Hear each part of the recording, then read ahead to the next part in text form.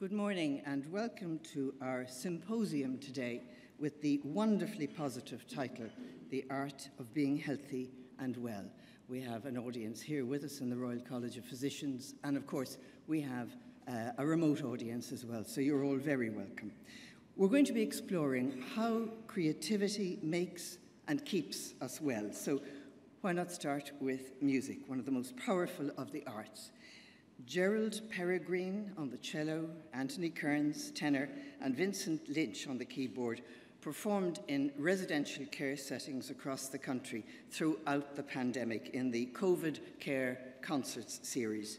And so far they've performed over 1,100 live concerts in nursing homes and hospitals and mental health settings in 21 counties.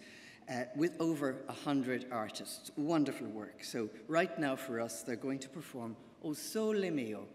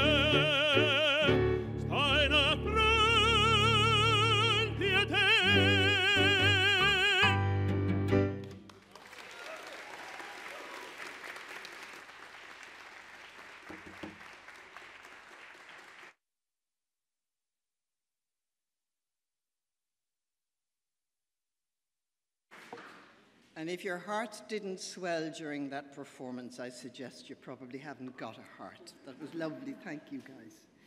And to open the symposium formally this morning, we're joined by Catherine Martin, the Minister for Tourism, Culture, Arts, Gaeltacht, Sport and Media. Would you welcome Minister Martin?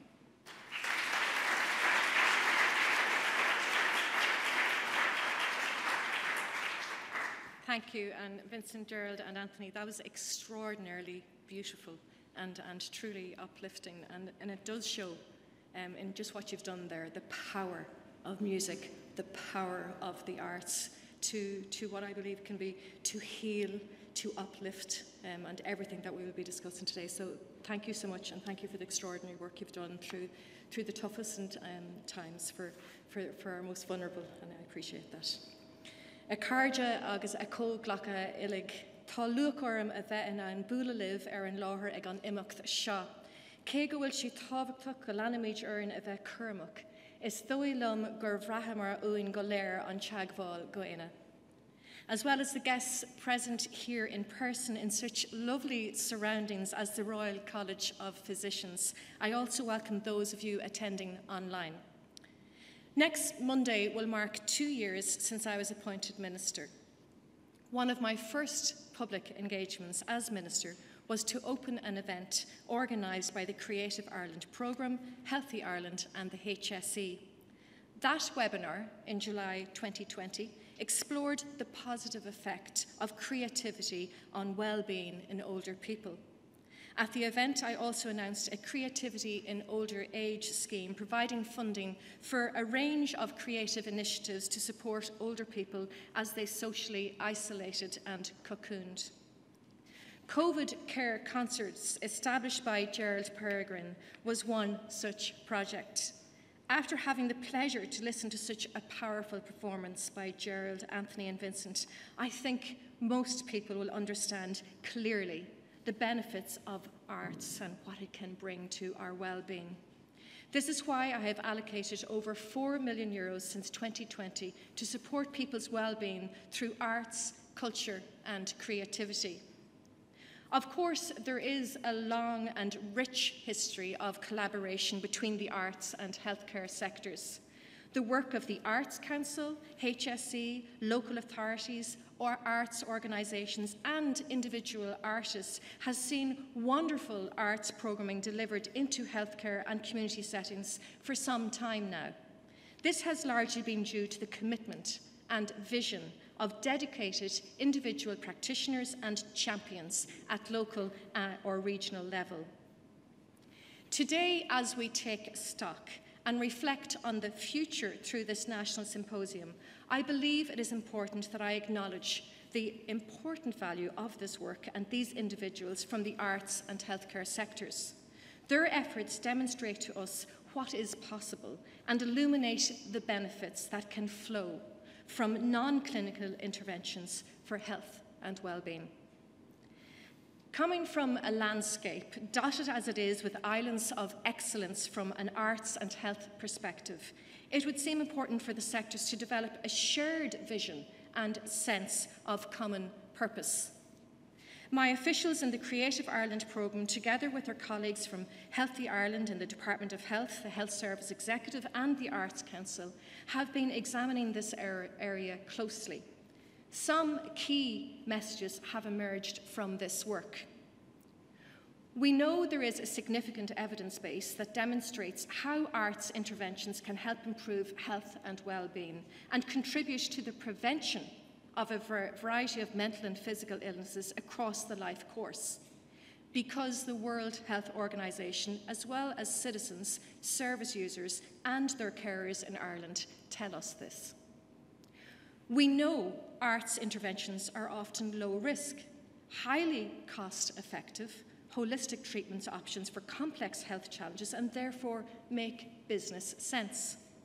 Because, along with the World Health Organization, respected medical consultants and researchers in the Irish health system report this. We know internationally that other countries are becoming better organised and are repositioning their public systems to mainstream this approach. And I welcome the Director of the National Centre for Creative Health in the UK, who you will hear more from shortly. However, we must be realistic too about the challenges. Change is a process. For my part, I am committed to supporting this collaborative process between departments and agencies in the years ahead. In order to ensure sufficient focus is maintained on this important area of work, Government decided in February to extend the Creative Ireland programme for the period 2023 to 2027 and to have creative health and wellbeing as one of the 5 priority areas of activity. This should provide the space where officials can continue to engage with each other and with the sectors to advance this intersectoral work. I wish to use this opportunity to welcome the positive manner in which the Department of Health and HSE have continued their engagement with my officials in the midst of some exceptionally challenging circumstances for them over the past 2 years. It has become apparent through this engagement that more practical support is required to enable the national coordination of arts and health within our health services. I am pleased, therefore, that through the Creative Ireland programme, my department will provide pilot funding to embed such a full-time position within the HSE centrally as they work collaboratively towards a more integrated delivery model. Clearly, there are real differences between the sectors that must be bridged. Differences in culture, differences in language, in priorities. Organisations like the Institute of Public Health have outlined the challenges of an arts sector that is focused on benefits arising from engagement processes, interfacing with a healthcare sector that relies upon evaluation of clinical outcomes to inform and underpin further investment. For that reason, in parallel with funding creative arts initiatives, I continue to invest in developing the evidence base regarding the association between and the long-term benefits of creative participation and health and well-being, such as through the TILDA programme at Trinity College. To date, this investment in research has highlighted the positive associations this participation has with reduced loneliness and better mental health. I am equally aware, through the extensive consultations currently underway for the new Creative Youth Plan, that the well-being of children and young people, particularly their mental well-being, is a particular area of concern. Minister O'Gorman and I continue to invest in partnerships with organisations such as Fighting Words and Youth Theatre Ireland to support community-based creative writing and youth theatre. Minister Foley and I provide funding for local creative youth partnerships in out-of-school settings through the education and training boards. Collectively, these initiatives offer the most disadvantaged and seldom heard young people opportunities to support their mental well-being through creative pursuits. Before I conclude, I would like to pause for a moment to reflect on one other point. Through the all-of-government Creative Ireland programme and Healthy Ireland, we are fortunate to have an extensive nationwide human infrastructure tasked with supporting the well-being of Irish people. Alongside the HSE's regional structures, we must make every effort to connect these networks, to enable and activate the added value that can arise through integrated approaches in areas of common endeavour. To that end, I will provide specific pilot funding this year for a number of local authority culture and creativity teams in healthy community locations to collaborate with social prescribers. This will enable referrals from the existing social prescribing infrastructure to connect to creative arts initiatives locally. I will be interested to see whether encouraging these networks to collaborate locally can add value to our respective well-being ambitions. So to conclude, the World Health Organization reported in 2020 that the positive potential impact arts interventions can have on the health and well-being of individuals and communities is not being fully realised, because opportunities for collaborations between the arts and health sectors are not being properly developed. I believe we have reached a point of inflection in our endeavours on an individual sectoral basis. Through your attendance, Minister Donnelly and I have brought together expertise from public policy, the arts, the culture and creative sectors, healthcare and social care. I invite you to give us your best thinking on how Ireland can properly develop further opportunities for more sustainable collaboration between the sectors. This is truly important work, now more than ever, and I thank you for your input into it. Gurv Míle Maithagah.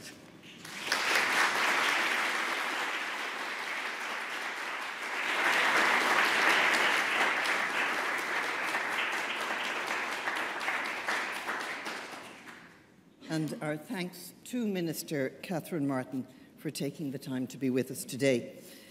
But we're going to move on now. We're going to start by looking at the evidence, nationally and internationally, that creativity really does help to make us more healthy and to keep us more healthy.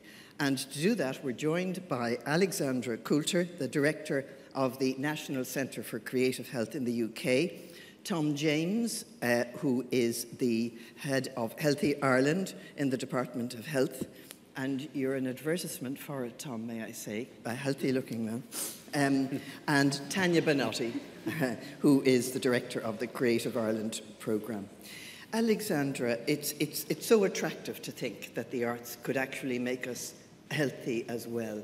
But, I mean, what's the evidence? You've been on the UK all-party parliamentary group on arts, health and well-being. So what's the evidence in the UK and internationally? Well, there is, as the Minister referred to, a very substantial and growing evidence base, both in the UK. A lot of it is coming from Northern Europe, the USA, Australia, New Zealand. The Nordic countries have a very strong role in this, and there's a new journal that's recently come out on arts and health. But that's not to say this work isn't happening across the globe, and that's partly to do with how it's defined. I think one of the interesting things is what's the scope of this territory and how broad do we go in terms of our understanding. If you think about it from the point of view of prevention, promotion, management of illness, treatment, recovery, end of life, and through the life course and across the art forms, it's a massive area of work. I think, though, it's a moment where we need to start moving from being focused on proving the benefits to improving the way that we integrate this work and this notion of collaboration and partnership across sectors. So I think a lot of the need now is around implementation, science, operationalizing it, how we structure it, how we integrate it, how we embed it in the bigger structures between which it often works. The Minister mentioned the WHO scoping review, which was published in 2019, which brought it up to a global level in terms of people's awareness of the evidence base. And I know that is having an impact on their policy, and there will be policy coming from the WHO in the next year or so, which will be significant for the UK and Ireland. So there is a lot to do. There always is. It's not as though we're ever going to get to the end of the evidence base, but I think we need to start thinking about it slightly differently. But I mean, in the UK, you've set up the National Centre for Creative Health. So is that what you mean by embedding this? Well, that is a charity, so it's not a governmental organisation, but its aim, its mission is to really look at systems change. So I think the Minister also touched on that. This is really about culture change within established ways of doing things. I think one of the ways that's helpful to think about it is in terms of innovation, particularly in a healthcare context. So if you think about innovation in health and how long it takes for new ways of thinking and working to be embedded, this is not dissimilar to that. And the creative process itself is obviously quite closely aligned to innovation, but often it's around the adoption of innovation, the what works for who, where, and how do different contexts affect the development of something that maybe has been shown to work somewhere else. Well, Tom, if I can move to you as head of Healthy Ireland in the Department of Health, and I think there has been a bit of a cultural revolution in terms of persuading people that there really is a connection between their lifestyle, the amount of exercise they take, and their health. But are you already well persuaded and down the path of realizing that similar benefits can come from the link with creativity and health? Oh, absolutely. I mean, the evidence base is very strong. I don't think anybody's in a position or is trying to dispute that. I think, as the Minister alluded to, the challenge there for us in Healthy Ireland, which is a cross-government initiative with our partners in the HSE, across government, in the NGOs, in the community sector, is to try and break down some of the, I suppose, silos that have traditionally existed. There's a lot of really good work going on, and I think we've made great progress in that way. Some of our key initiatives that are run through the HSE and the local authorities are done in a collaborative way. We, through our Healthy Ireland Fund and our Healthy Communities Programme, which the Minister alluded to, by the end of Q3, we'll have 50 full-time health and wellbeing officials embedded in the local authorities. They will work with their counterparts who are on the creative side. They will work with the people in the local communities to identify things that can be done. So already you have a sort of a template. Exactly. I believe the infrastructure is there. And there are opportunities there through the health and wellbeing funding initiatives to further develop the creative and arts areas. But I do think the global evidence base is very strong, but I think it's important that any new initiatives that we do, that we have a strong evidence base to report back on how they affect within the areas, because our entire approach is on a settings-based approach, and we need to tailor the interventions for the local areas that we're working within. And I think if we do that, we can continue to build the momentum and work with our partners across government and the HSE. Yeah, because there always will come a time where you have to put the argument again, and you have to be ready to put the argument again, particularly maybe when money is tight and that sort of thing. And Tom, has it struck you that, because it struck me, if you go to the opera, the ballet, whatever, the people there are better off. People with better incomes and better education, in a way, have probably already taken this message on board. In a way, the state's job will be to make sure that that message spreads nationally, broadly. So, I mean, we know that our communities in lower socioeconomic areas have much poorer outcomes in terms of life expectancy, in terms of non-communicable diseases. And our Healthy Communities Programme, which is based in the 19 of our, I suppose, most needed communities, is set up to do just that, and not just within the creative and art sector, but in the health and well-being, in terms of trying to address the wider determinants of health, because we know that health is not just determined on one or two factors, it's a cross-spectrum of things. And what our programme is doing, working with our partners across government and the local authorities and the HSE, is trying to address that and actually bring the message and provide additional healthcare supports, and embedding people on the ground to work with the communities to identify their needs and empower them and educate them, but give them the supports that they need around the various health and wellbeing initiatives that we're rolling out. And hearing what they want. Well, that's key, well. And that's why we have a dedicated person in each of these 19 communities within the local authorities. We have significant investment through the HSE, but those 19 people are actually working with the community to find out what they want. There's no point in me sitting in Bagot Street in lovely office deciding what the needs are for Donegal or Limerick or Dublin North. We need to find out, and that's why we've put those people, there are boots on the ground, to actually embed them within the communities. They'll tell you quickly enough. They sure will. Too. Yeah. Tanya, I mean, probably all of us sitting here have been lucky enough to have the sort of backgrounds where we took it for granted that things like music and art and all the other aspects of the arts were a good thing. But where does that start? I mean, it starts obviously with parents, but what about within the education system? Is there a real opportunity to embed that idea there, and are we doing it? I think so, and I think that's why the Creative Ireland programme is kind of an exciting, integrated approach. So there's a huge amount happening both in schools and out of school settings, which is about bringing the creative community into the schools, bringing creativity into how we teach the teachers of the future. How do inspectors inspect schools? How do we literally build the fabric of our schools? So there's a whole piece of work around children and young people. And as Tom and the Minister mentioned, we are essentially funding parallel structures as the state. So you've got your Healthy Ireland person, you've got your Creative Ireland person, you have your arts officers in local authorities, you have social prescribers, you have, in other words, there's traveller health promotion units. There are all of these things being funded by different arms of the state, and they're not really linking together well yet. Now, I think this is an important first step. This is all of us going, A, there's great practice, but there's huge opportunities to work smarter. Well, in the job that you're in, to a certain extent, you're probably one of the people who is coordinating this message. Is there a difficulty? I mean, if you're getting in at the ground at the educational level, what sort of difficulties do you come up against? Does it mean you've I think there's three areas we need to think about, and we've thought about this as a group. The first is, okay, what's happening on the ground? How do we knit all these things together?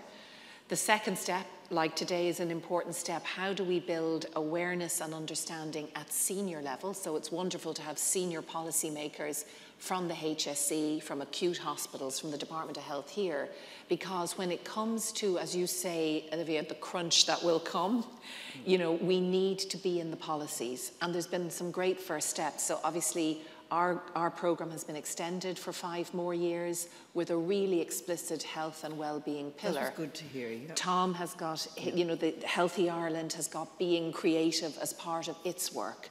The new HSE health promotion, is that called Staying Well?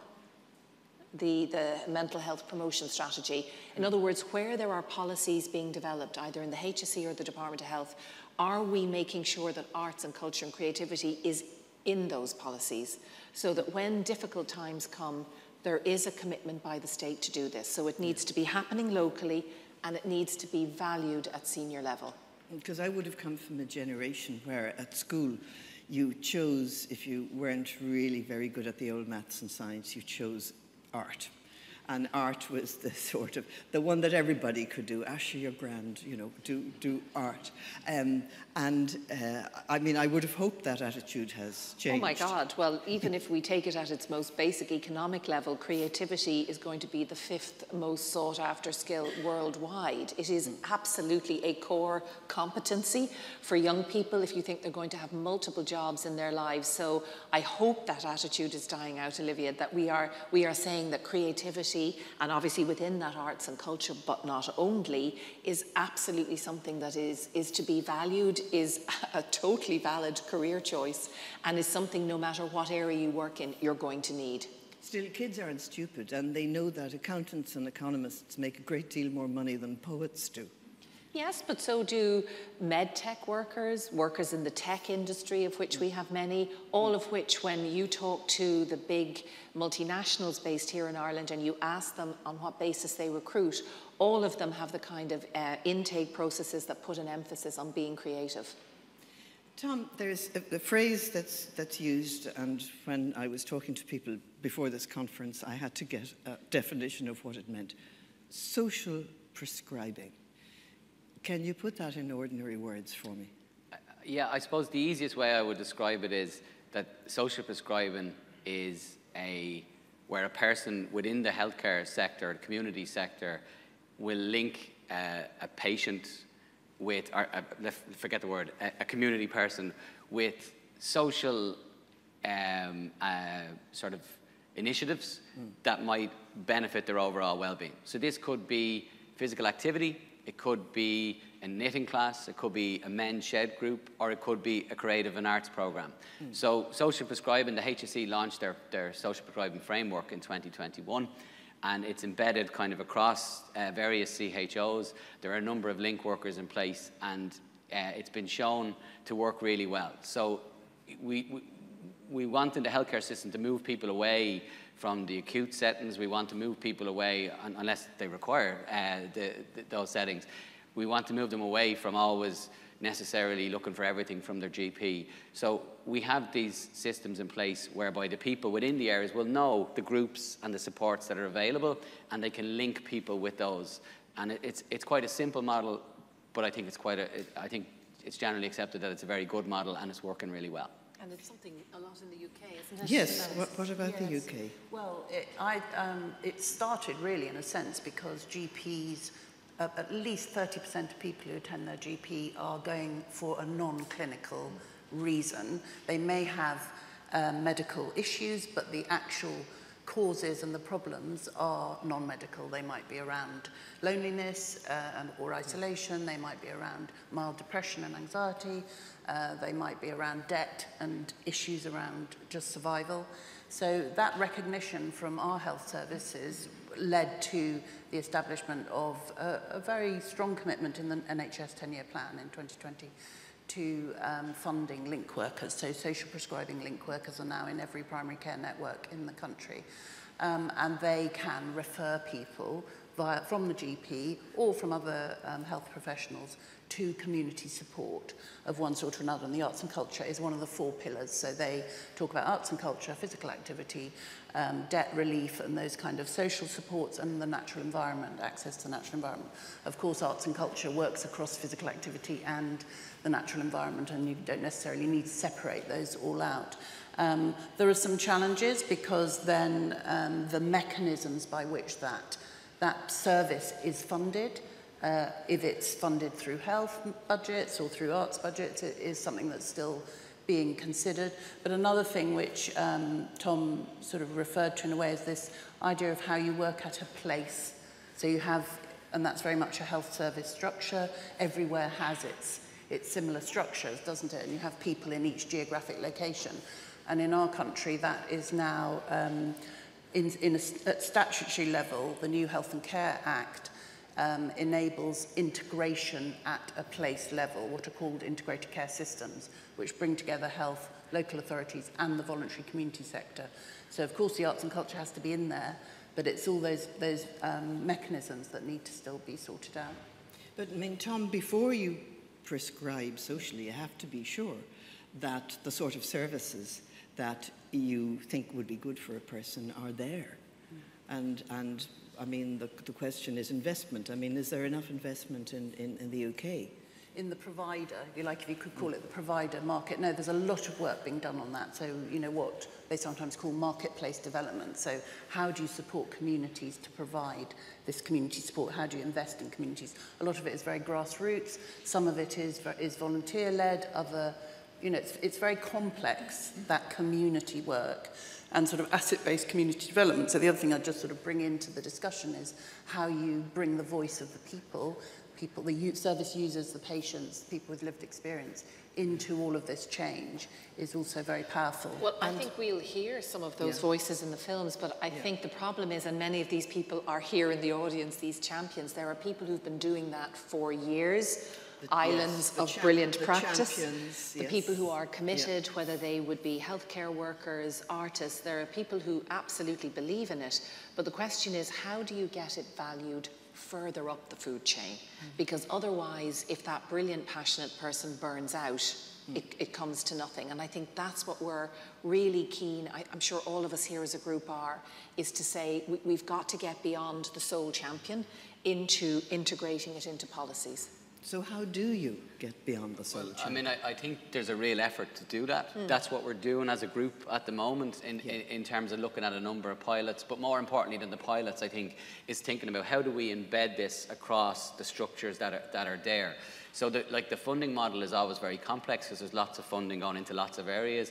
But I think the challenge for us and part of our mandate in Healthy Ireland is to look at that on a unilateral basis in terms of what is the state doing in the most deprived communities, what is the state doing on a community level, what can we do in the creative and arts side to ensure that the right interventions are available for the people in these communities to support their health and well-being. There's an abundance of research around flow and positive psychology and social connection, and all of these initiatives, when people actually access them, get the benefit of that. And we know from our most recent Healthy Ireland survey that people have reported a reduction in their overall mental health and their well-being during the COVID period. So there's a lag from that, and I think it's more important than ever that we actually continue to do that and do it better and continue to improve. I mean, Alexandra, one of the arguments that's put forward for the importance of the arts and of creativity for people and the connection with health is that it helps to address inequality, social inequality, which I would have thought would be quite important, particularly if one was putting the political argument for the arts. And is there evidence of that? There is evidence, but I think it is very complex territory, as everyone knows. Yeah. It's very difficult to shift. And obviously COVID has revealed health inequalities very starkly and made them worse. Some of the research that we're involved in at the moment, so I can't say we've got the evidence, but it's very active, is around health inequalities. So this is looking at community assets, what are broadly called community assets, which includes arts and culture, but also includes the natural environment, access to libraries, community centres, green spaces, how that impacts on people's health and well-being in the most deprived communities. And there is evidence that, for instance, a young person with mental health challenges coming from a poorer background is less likely to engage in community assets for whatever reasons. There are barriers, maybe they just aren't there, or, you know, for whatever reasons. But if they do, the improvement in their mental health is more than if they come from an affluent background. So there's some quite interesting evidence around that. And I think public health policy is recognising the importance of the individual in their community. So the social connections, the social, the networks, how that benefits not only the individual's health, but how that can affect the whole community. So I think the arts and culture has a really important role. Creativity itself has a really important role in that. But I wouldn't say, I can't talk to the evidence. I think it's a growing evidence base and a focus for research. But it's interesting, Tanya, isn't it, if one remembers the old Soviet Union, the extent to which art for the people was, you know, a central tenet. And there were subsidized tickets to the ballet, to the opera, whatever. And people like Alexander Solzhenitsyn, when he defected, found that life in America was much less rich in that way in terms of access to the arts from, you know, those who were not well off. Well, maybe Creative Ireland is a Soviet programme then, Olivia, because in a way that's the government saying if the health and well-being of the people of Ireland is our greatest asset, we as a government are saying that creativity is important to health and well-being. So to have somebody like Catherine Martin say it literally covers climate change, health and well-being, young people in schools. So there is an attitude by this government certainly, and hopefully future ones, which is we do want these opportunities for everybody to be creative. So it is not something only for professional artists. All of us have this capacity. We know the benefits it brings. If the health and well-being of people is the greatest asset, how do we mainstream creativity into everything that we do? And how will you, just particularly in Creative Ireland? Well, obviously, one strand is through our work with young people in and out of school, and that means getting the Department of Children, Education, Culture, further education, a bit like we've talked about health, working together better. In health, it's the HSE, the Department of Health, the Arts Council and ourselves. So it's that idea, that awful term, networking the networks. It is awful, but ultimately there are lots of structures, but working together. If you think about the projects there in the ante-room, I often think, we've said it before time, you only get to know somebody by working with them. So what we said was, let's just do something. Let's just get projects that are good, let's elevate them. Or for cohorts, members of our community like travellers who have very, very poor health outcomes. It's a shocking statistic. Can we do something together? Let's bring these networks together. So partly it's doing, showing what does good look like. And the second piece is the research and evidence, and you'll hear from Professor Kenny later. And the third is the policy. All those officials like ourselves who are working on policies, get it into national policy. There's a real opportunity in local policy as well at the moment, because the local authorities are preparing their local economic and community plans, LECPs. I hope I got that's definitely the acronym, I'm not sure. But they're going to be planning for the next 5 years. And one of the pillars within the LECPs is health and well-being. So through our boots on the ground with Healthy Ireland and Creative Ireland people, we will be influencing the direction of travel for the local authorities. So we have it on our national policies, we get it on our local policies, we embed health and well-being, in particular on the creative and art side as well, to make sure that they're there as deliverables, and that's how you drive things on. Because if it isn't in a policy, it isn't going to, you know, you're just not going to get traction for it. Okay. And I think this is an opportunity to do that. Okay, well, I mean, as we've all learned, the picture is tells a story 1,000 times better than words do. So we're going to go a little bit early to our video. Catherine Martin's wonderful. You never have a politician who actually speaks briefly and absolutely to the point and effectively. But she did, God bless her, she did. So we're going to ask our panel to join us now in the audience. Because we are going to show you a very heartwarming video. It's a video of creativity at work in an acute hospital setting. It was shot earlier this month in the paediatric ward of University Hospital Waterford with our partners, Waterford Healing Arts Trust. You're going to love this.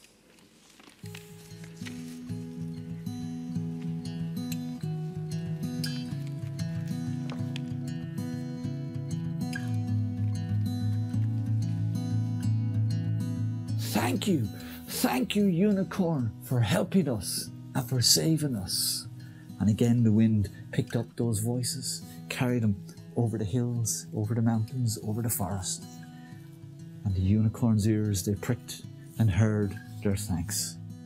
We've been bringing our work here to University Hospital Waterford for almost 30 years. Can only do this work because of the amazing champions that work on the ground, the healthcare champions. Like, children can be a very perceptive audience, you know, you have to work very hard at getting their attention, so he's a great skill in getting their attention and they all love him. A hospital is a very scary place, you know, and there's lots going on and there's people coming to do tests and you're getting blood tests, and you've got this lovely moment then for an hour when you're doing your painting, you're doing something nice, or someone's telling you a nice story. And it's become very much part of the ward. You know, it's like the sessions are as part of the ward as a reporter or huddles or any other things. It's become part of our day and very much welcomed. It's a very therapeutic part what Joe does. He comes in, his storytelling. It's a lovely hour where they're distracted, they're happy. As the nurses say, it transforms the ward for that hour into a play area. To me, the biggest benefit is it's a change in the atmosphere, or it's a change in the mood for them. It takes them out of only thinking about being in the hospital and what's going on, what's coming next, am I going to be okay? And it just takes them into a completely different space where they can relax, they can wander in their imagination and dream and have fun. And that is the real key thing. It just lifts their whole spirit.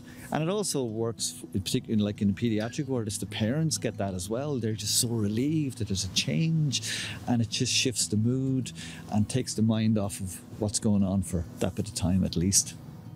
So I certainly think the arts and creativity is vital and should be a daily part of a child, or even indeed any patient's recovery programme.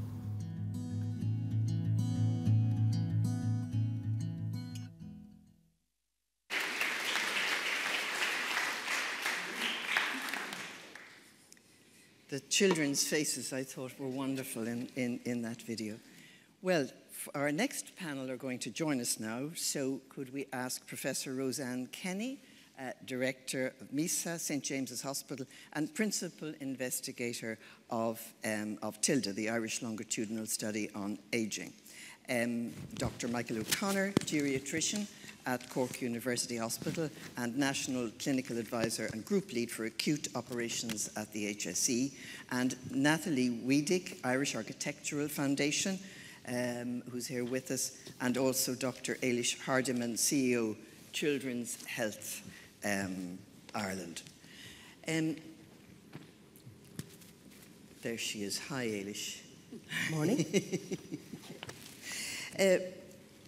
Roseanne, yes. You've been doing wonderful work on this business too of creativity with getting older and the link with keeping well in that way. Give us an example of what you've done in terms of creativity for older people at St. James's Acute Hospital Creative Life Programme. Well, we have a new institute for ageing at St. James's, thanks to the HSE, Department of Health, but of course a philanthropic gift by Chuck Feeney. And it's great that we have an opportunity to acknowledge him publicly like this. And we have 4 pillars there. One is the clinical pillar. It's in the hospital. There are 120 beds, a rehabilitation centre, etc. 2 is education and training, and that's across all staff disciplines. 3 is research, very heavily embedded in our clinical practice and in creativity. And the fourth pillar of equal standing to the other three is the creative life pillar. So when you walk into the institute, you're just met with colour, and thank you to Creative Ireland, but also the Arts Council, who have worked with us in rotating visual arts. There's music, there's I love Joe Brennan. I'll be pulling him in to our older care wards with storytelling, etc. So there's a creative hub that greets you. The interesting thing is that the Institute is a footfall from the Lewis station and for other access for the local community. And of course, we're the second most deprived area in Ireland. And very often in the context of socioeconomic status and deprivation we were alluding to earlier on, you know, maybe communities who never get an opportunity to expose themselves to creativity are doing it fortuitously because that's the footfall through the Institute into the main hospital. So that's what we've done in terms of infrastructure, environment, activities, and then of course there's a knock-on just for staff, a huge positive benefit for from the environmental activities, and very, very dominant during COVID, but also, of course, for patients, both outpatients, and we have a footfall of 30,000 ambulatory care patients in that space every year, but also inpatients. So that's the infrastructure. And then we've worked very closely with Tanya's group in Creative Ireland in embedding creativity questions into the Tilda waves, so that we understand at a population level, a representative population level, the experience of creativity. And interestingly, we had those questions in before COVID, and we put some in during a COVID wave. So we know the beneficial impact that during COVID, that creativity had, and new creative activities also on particularly mental health and disposition. And I know just from talking to teachers who would work in more deprived areas that they very quickly discovered that the way to engage kids who might not have responded to the usual chalk and talk approach was the play, the musical, something with performance in it. And suddenly there was excitement at school. And one of the things kids told me about COVID that they really, really resented and missed was the fact that the usual school opera, school musical, whatever it was they did, was denied to them. Because for youngsters, this was maybe the first time they got to be on stage and command an audience and feel what it was like, the power of being able to do that. Eilish, looking back to our video of the activities in the paediatric ward of University Hospital Waterford, how important is play in children's recovery? Yeah, it is central actually to how we work in a children's hospital, and congratulations to our colleagues actually in Waterford. They're very good colleagues of ours in trying to ensure that we very much embed arts in the widest sense, you know, that's the visual, the storytelling, but also the performance arts in how we operate in children's hospitals. So we actually employ play specialists, music therapists. We employ artists actually to come in to our children's hospitals and engage with the children to actually explore that creativity. It has been well researched, and the evidence has been quite clear about how it can actually help with healing. But for us, it's really important because, you know, we're dealing with, you know, tiny, tiny babies that are premature right up to 18-year-olds. So how they connect, how they express, how they're able to articulate how they're experiencing is, we use the artists to do that. So simple one is we have a child who was dying who didn't really talk about it, but yet wrote a song with the music therapist all about how he was feeling and sung it as he switched on the lights and the Christmas tree. Not a dry eye in the audience, but it was really important because it was the first time ever he actually expressed how he was feeling. So it's really important that, because children, as you say, respond through play. So we use it all the time to, when they're going to theatre, you know, they go in a car to theatre, they're driving to theatre, we use them. We've got Toy Story and Disney even involved in our imaging department, where, you know, Buzz Lightyear gets x-rayed beside them, you know, and all of this thing, and it's all about their world and understanding their world and bringing it out creatively and engaging with them to actually inform them of what's going on and try to get them maybe to tell us how they want to be or how they want to be treated. And we have huge art programs, which is, and the artists, I have to say, are fantastic coming into a healthcare setting to be able to, you know, be in that world of creativity and art, and, you know, it's a fabulous world, and yet ensure they engage the children and work within a clinical environment. So it is really special, and the staff absolutely value it. But one of the things I would say, and I know all Roseanne's all work because my previous life was with them in Medell, but it is hard, and I heard all the things about policy, which is great, but actions is where it matters. We need the policy, but I go in looking for, you know, I'd like more play therapists and more music therapists and some nurses. You see what I'm going to get, you know. And so there's an argument whereby we've got to create, I think, greater evidence and demonstrate in a real way through research and through awareness about the actually meaningful impact. Because when we talk to children, they talk about those experiences, or the parents talk about, my God, that's the first time I've seen my child's face the normal way it is in hospitals with that artist present. And you said something quite important there about the children perhaps making the hospital setting more their world, creating a little bit of their world within the hospital setting. Totally, and in designing the new children's hospital, we were very cognizant of that. So we've had a whole programme, and we began at the beginning. So we actually recruited an art and health curator. She's in the audience, Mary. I'll embarrass her here, but and she came from Waterford, and we actually have support. So from the very beginning, that's how it is in the organisation. It's not an add-on. It's not a not-for-profit association. It's embedded in how we're going to be there. So we have, you know, spaces that are for artists to actually perform in the hospital. We have performance spaces in the new hospital. We actually have galleries. We have digital walls. We have all of this that has been built in, designed with the children and young people. And it's really, really important, considering, you know, the last few years that we've been through, you know, that in paediatrics, while COVID didn't impact children, but mental health has definitely deteriorated for our young people. So we have found, again, using the artists has been a very creative way, because it's a challenging time, being teenagers and how they're able to express themselves, but they do that through art and creativity better than sitting down, even talking to some of the professionals. Okay. So it's integral to what we do, and really, really important. And we're going to go to Natalie Weedick in a minute about how hospitals are designed. But Michael O'Connor, Michael, you have the big picture of acute hospitals and how they're organised within the HSE to deliver health services. What can be done with the hospital settings to make it easier to deliver creativity as part of healthcare? And is there always going to be this tug, we have to deliver the acute care first?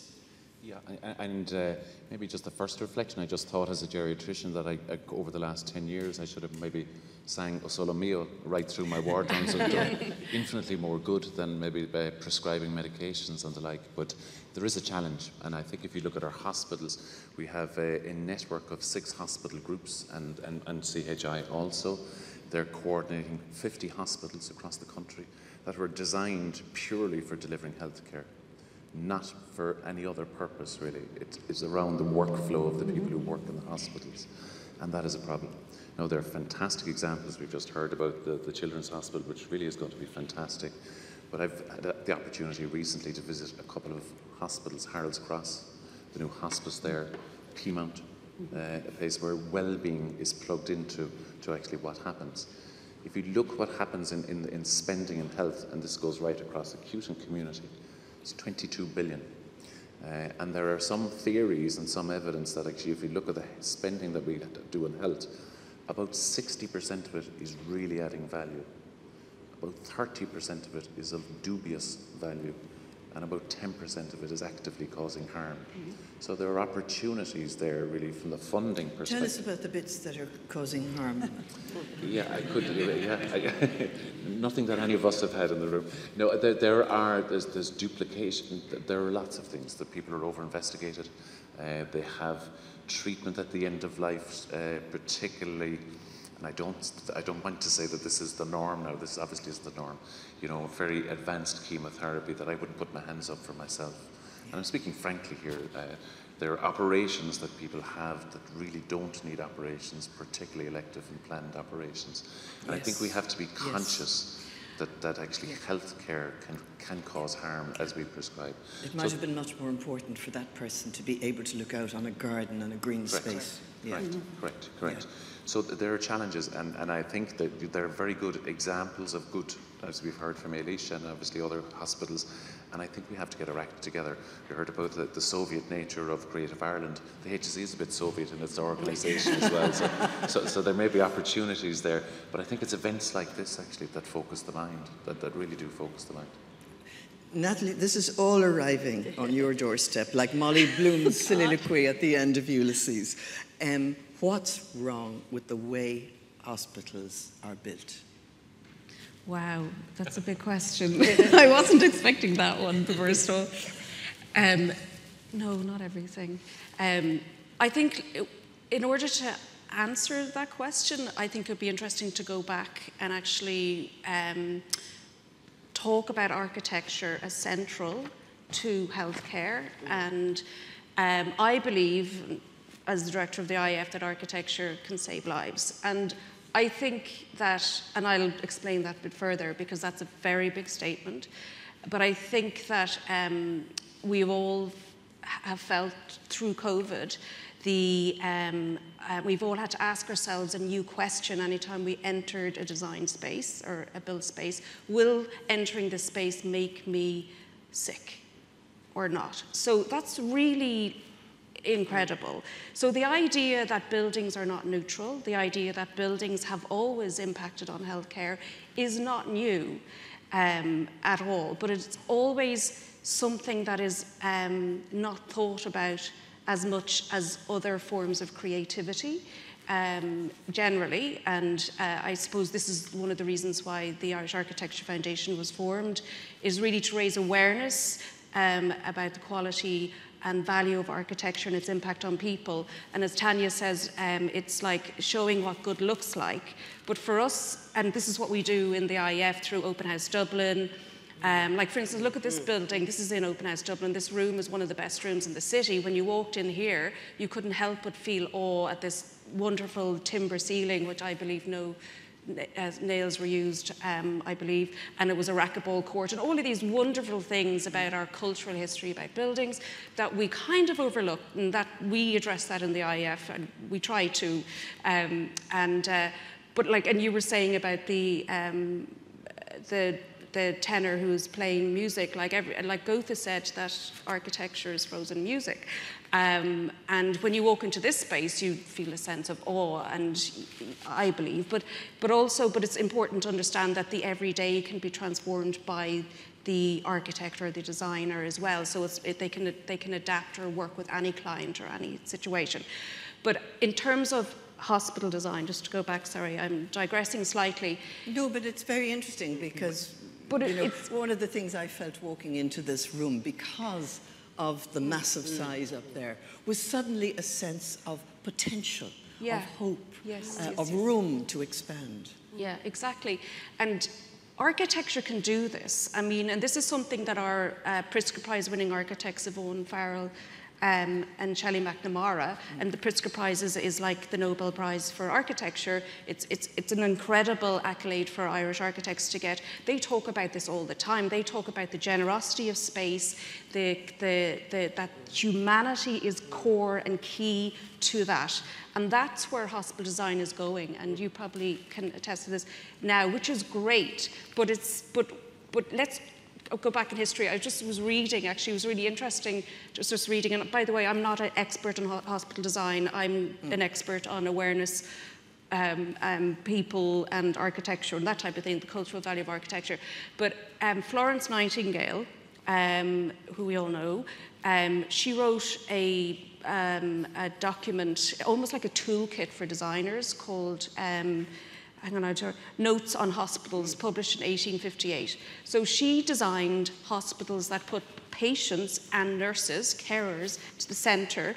Obviously, she was worried about disease spreading through air, so she designed the pavilion-style hospital where buildings were segregated.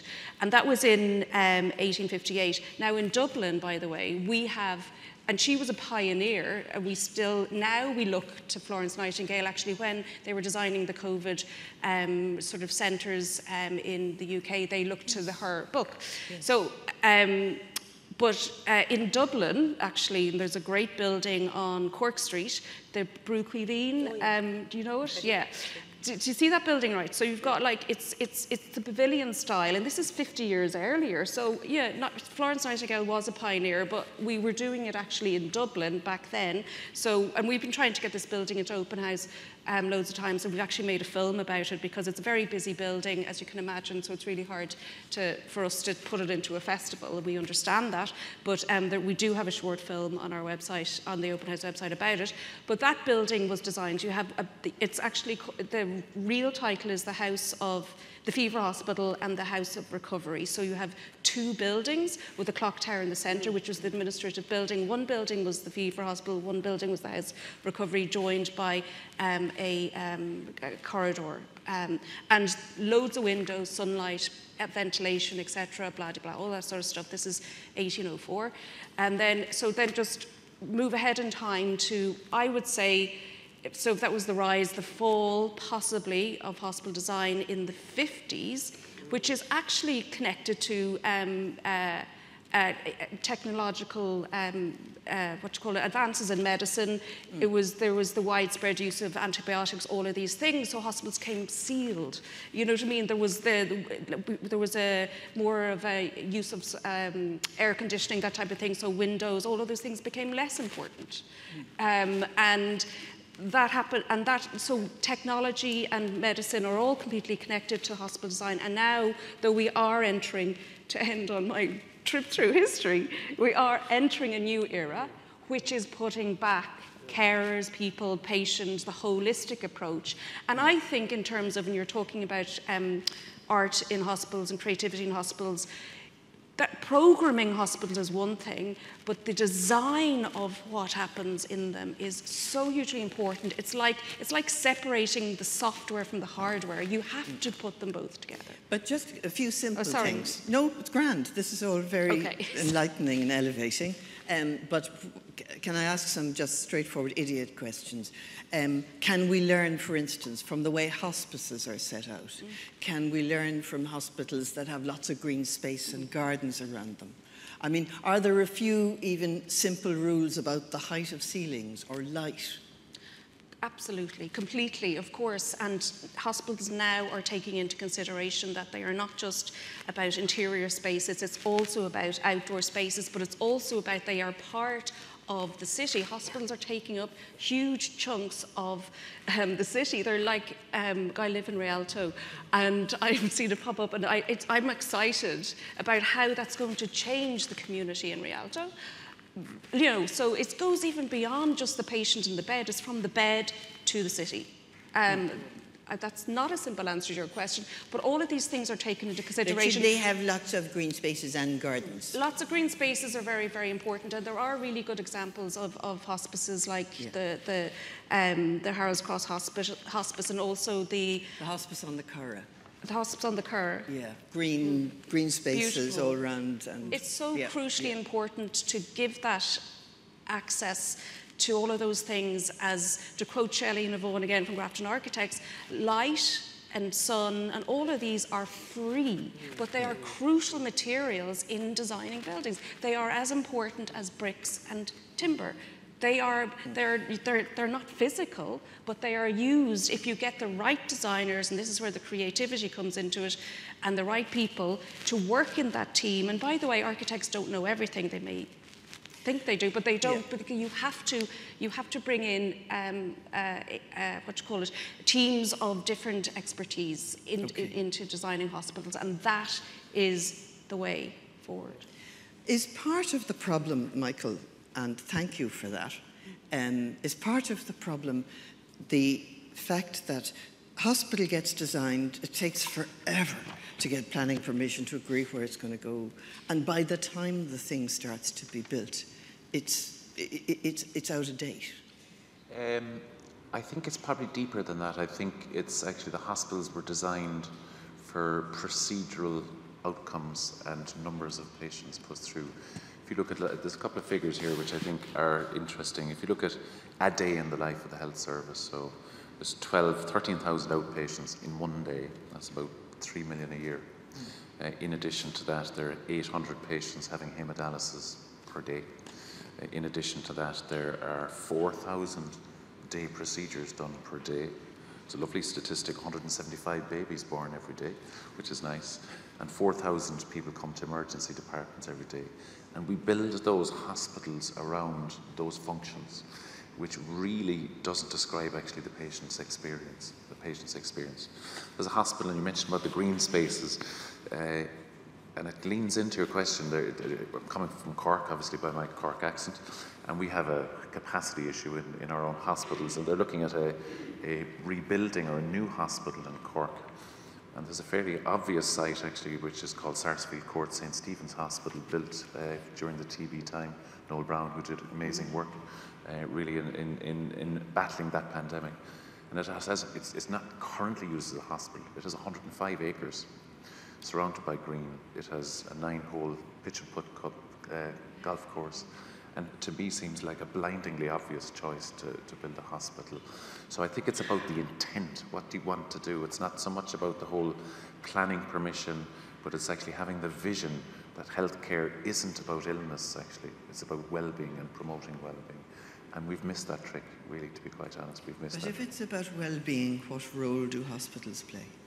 Well, I mean, you know, you could look at them in their utilitarian view of actually, we just treat disease, get you better, now to go, you know, and I think that really is doing patients a disservice. And we saw that completely and utterly nakedly during COVID, when everything that happened in the hospital was just the patients and just the staff. There were none of the added bits, none of the visiting bits, none of the librarians coming, none of the art therapists coming. And it was a dark and a bleak place. Now, there was lots of reasons why it was dark and bleak, as we all know, but it was cold, dispassionate for a place to work, really. Tense. And we have an atrium in the CUH, and there's a piano where a pianist used to come in twice a week, and that fell silent. And there was a day in particular that one of our SHOs decided to open up the piano in a big, large open space and played music at the height of the pandemic, and everybody stopped. Everybody stopped. Patients, staff, a bit like the moment that we had, the most beautiful moment this morning, really, that lifted the soul, really, you know. So. And Roseanne, from your point of view, and you're a sort of a hybrid person because you're already persuaded of the importance of creativity in terms of health. Looking at hospitals, what design-wise is what you would see would be the great requirement to allow the development of the sort of links between creativity and health? If I could just reflect a little bit on one thing that Mike said there about, you know, we're utilitarian, etc. But I think of creativity, there's biological evidence for this as an antioxidant. Okay, it reduces inflammation, it reduces stress, both physiological, psychological stress and physiological stress. So it decelerates any negative processes in our trillions of cells. Therefore, it is a clear adjunct to intervention and therapy. In other words, you can measure it. We can measure it. You can actually do biological measures of the impact, okay? Hard, objective biological measures. Green space is part of that. The feeling you get when you walk into an environment is part of that. So, bottom line, the tagline should be when somebody walks into a hospital, they should say, I don't feel like I'm in a hospital. Yeah. That's what you want. And that's in some of the spaces that we have, that's what people say. I don't feel like I'm in a hospital. That's great. That's what you want. But there's good evidence that it will reduce length of stay and decelerate negative processes that might have been triggered by whatever the acute process is. And it's also an opportunity, using creativity, to bridge these silos that we have that are hospitals and then what's happening in the community. You know, it's a segue to both. So we should be using it to enhance that engagement and that pathway from hospital to community and back in again through the system. Eilish, this is a conversation that has to be had. And very often, in fact, generally, one finds in the area of health and often with the medical profession, language is a big problem. Finding the language, if you are somebody who believes in creativity and the acceptance of creativity and the arts as an aid to well-being, how does one find a language in which medics, people who organize hospitals, can talk to people in the art world? You don't need to tell artists. Artists know the value of art and music and all the rest of it. They're fine. But how do you bridge that gap? Yeah, no, and it's a little bit like architects, artists, and health, because we're in different worlds, and it's amazing to see when they come together. They sometimes have a perception of how the other's world should be seen. It's only through engagement and very well facilitated engagement, and that's what's perfect about artists who are used to being in the health world. They act as a bridge. They can see where the medic or the clinician is maybe struggling with, what are they trying to do here? This is like can I see the benefit of that? And then what they do, like what Roseanne says, is they have some very clear evidence-based material to back up. So, for example, with, again, going back to children who actually have, MRI scanners, and they need to be in there for about 45 minutes. So, what child is going to stay still for 45 minutes? So they tend to be anaesthetized. But what we have discovered is that if the play therapists and the artists work with them, they actually are staying still because they're able to watch a movie or listen to a story, and they don't need to be anaesthetized. When you start saying that to clinicians, they're going, now this matters. This matters because we don't need to be doing that. We don't, this is harm. This is part of the harm that we could be doing. So it is about getting those nuggets of, particularly I think for clinicians, evidence to demonstrate that this is worth it. But then I find a lot of our clinicians are quite artistic anyway. Now, so you've got to work with the champions actually to do that. And then you've got to put them into the world together and just get them to engage. And it's important to understand. Somebody needs to sometimes understand the language. So we find artists, also some people, other like medical physics and clinical engineering, we have a lot of them who are very interested in art, as we know, and they're able to sometimes identify the bridging techniques that actually are able to get both worlds to see each other's side. So it really is important. And then with children then, I mean, it's so different because it has to be visual, it has to be drawing, it has to be sound. Words are a challenge. But even like we have, you saw the storytelling there. So we actually now are weaving in stories into how you get the wayfinding around the children's hospital. The children are saying how this is, because they have to come in and it has to make sense to them as much as everybody else. So it is really important that and we have built the hospital with 14 gardens, some of them dedicated to particular specialties because of their unique needs. Every child that's has admission has a view because they have to connect with nature. Every room can actually be open for fresh air. A big challenge in hospitals. We spend hours, days on some of these design matters because the children, the patients and the staff say, this matters. And that's why sometimes these things, it is big. If you see the Children's Hospital, it's because we stuck to the design principles. We built them in at the beginning in the design brief, and we stuck to them all the way along. And that takes leadership, and it takes commitment from the design team, but it does take the children and our colleagues who work with us in art and health constantly reminding us this is about health and well-being. This is a core to our values. This needs to be designed and built in. Now our challenge is to make sure we can operate it, and that's a good challenge.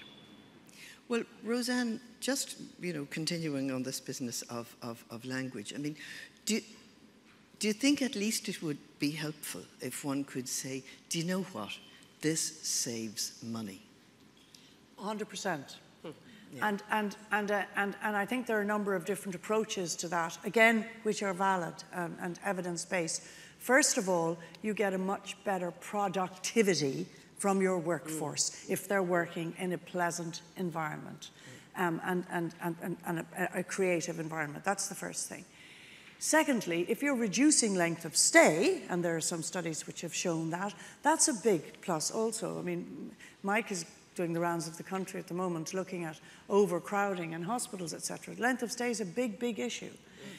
Thirdly, if it can be employed as part of the admission avoidance program, that would be a huge benefit, because are there alternatives to admitting people into hospital that we can actually apply some sort of a day case program instead for people, avoid admission and build creativity, because people have to be in hospital for, maybe say 6 hours, but we're avoiding admission to hospital, getting everything done, one site, one stop process. During that period of time while your investigations and assessments are happening, let's be in an enjoyable, creative space.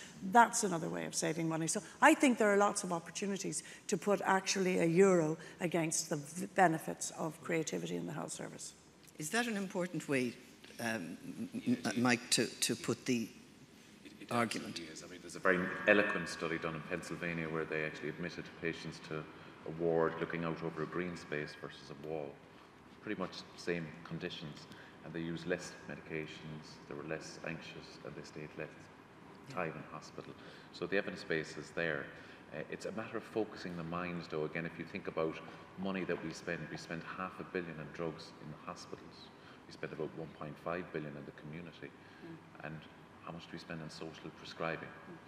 So I think we just need to create space for all of this discussion to move in centrally. And we have very clear policy in it now, and I think we need to join up the dots a little bit actually on this space, because it's clear as a physician practicing for 30 years, and Roseanne similarly, this is very obvious to us now, really, to be honest. Yeah. As a younger physician, we were excited by, we were talking earlier about ECGs and bloods, and we give this antibiotic. Now it's about life stories and connections to patients, really. So, so I think our challenge, though, because that's an overarching answer, actually, is to mainstream this, really, to be honest. And events like this, I think, will help in that regard. Natalie, from the point of view, and you would be coming from the artistic direction, architecture is an art form too. What about that business of the language, of talking to people? If you as an architect, for instance, are talking to people who are going to put a hospital together, and you're stressing the need for the hospital in itself to be an art, a piece of art, which is what architecture is, what sort of difficulties, language-wise, do you come up with? We deal with this all the time in the Architecture Foundation, and in fact it was probably the reason why we were set up, is to be that connector between the architect and the general public in everything we do. So a lot of the work we do, specifically through, say, the Reimagine programme, which is funded by Creative Ireland, and the Arts Council and the Department of Rural and Community and the Department of Housing. Sorry, there's lots of partners in it now, because it's a programme that's actually growing and there's a lot of demand for it. And we're in 2 healthcare centres at the moment, but just it started off as a programme where we placed architects in communities, and working with them in that in a very, very determined co-design way. So we placed architects working with communities in need, and that was working within the built environment. We're currently in 2 healthcare settings now, in Limerick Hospital, University Hospital, and Enniscorthy St. John's Hospital, currently now working on outdoor spaces specifically for staff, because staff are key and important people within this whole conversation. So the key to language is literally, actually the key to language is listening, first of all, if you're, an architectural expert. But we do very intensive workshoppings and discussions and mapping and talking about aspirations and all of those things. In a sense, I suppose we are the gateway to all of those things for these types of projects, but it's really crucially important. And again, we also talk to architects and train architects in how to speak to communities as well. So it's not just that we train communities or train users. We also it's a 3-way thing, really. Okay. Roseanne, I'm going to come to you. Mike, somebody's going to come and fix your mic. I think it's fallen off or whatever. Anyway, they will come and look at it. Roseanne, the one thing everybody notices about hospitals, ever before we had the massive amount of immigration into this country, which has been a wonderful thing, was the diversity of hospitals, particularly because of hospital staff, doctors from all sorts of different backgrounds, nationalities, and whatever. Can we talk about ethnicity for a minute as a barrier to cultural engagement?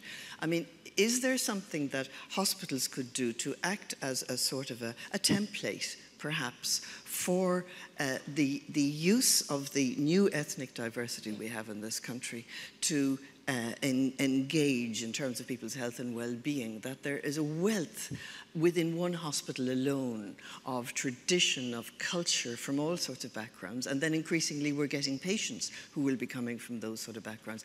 Are we making enough use of that particular absolutely. I mean, that's a great gift. point, actually, because this is an opportunity to use creativity as a vehicle to capitalize on the richness of ethnic diversity that we now have in our hospital systems.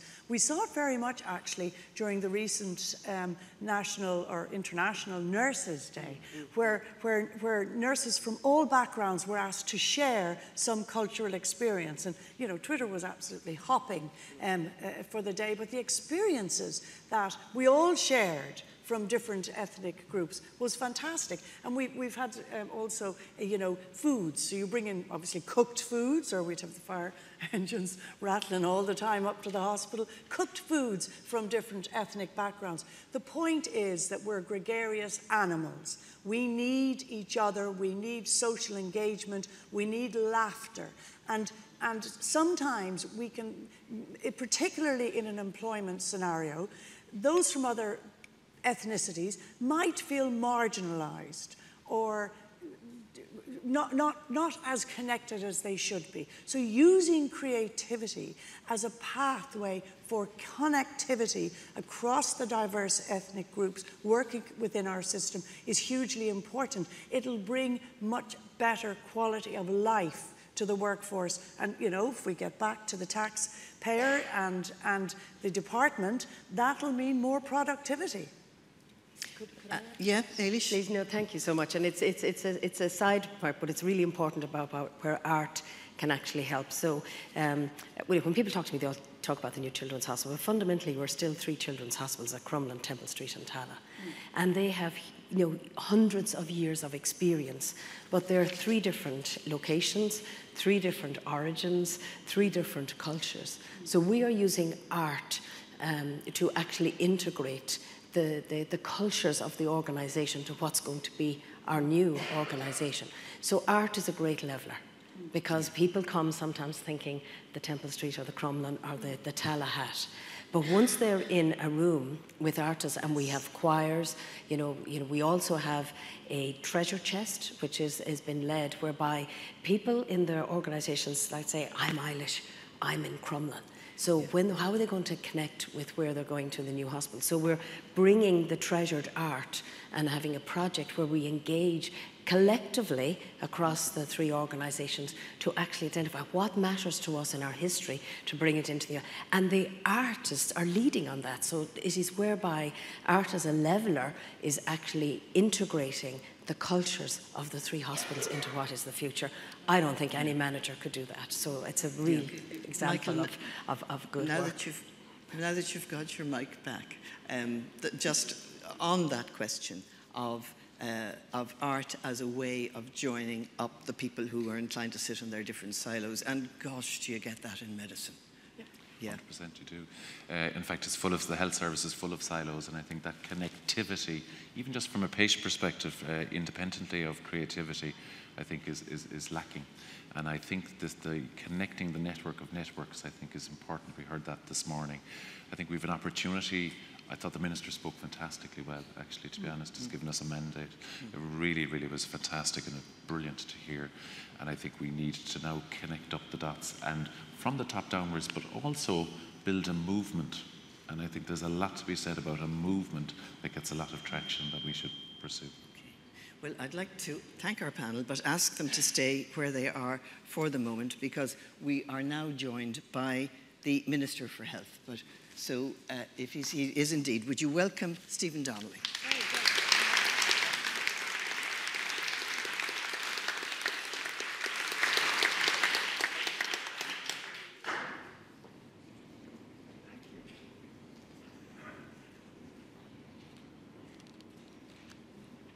Well, good morning, all.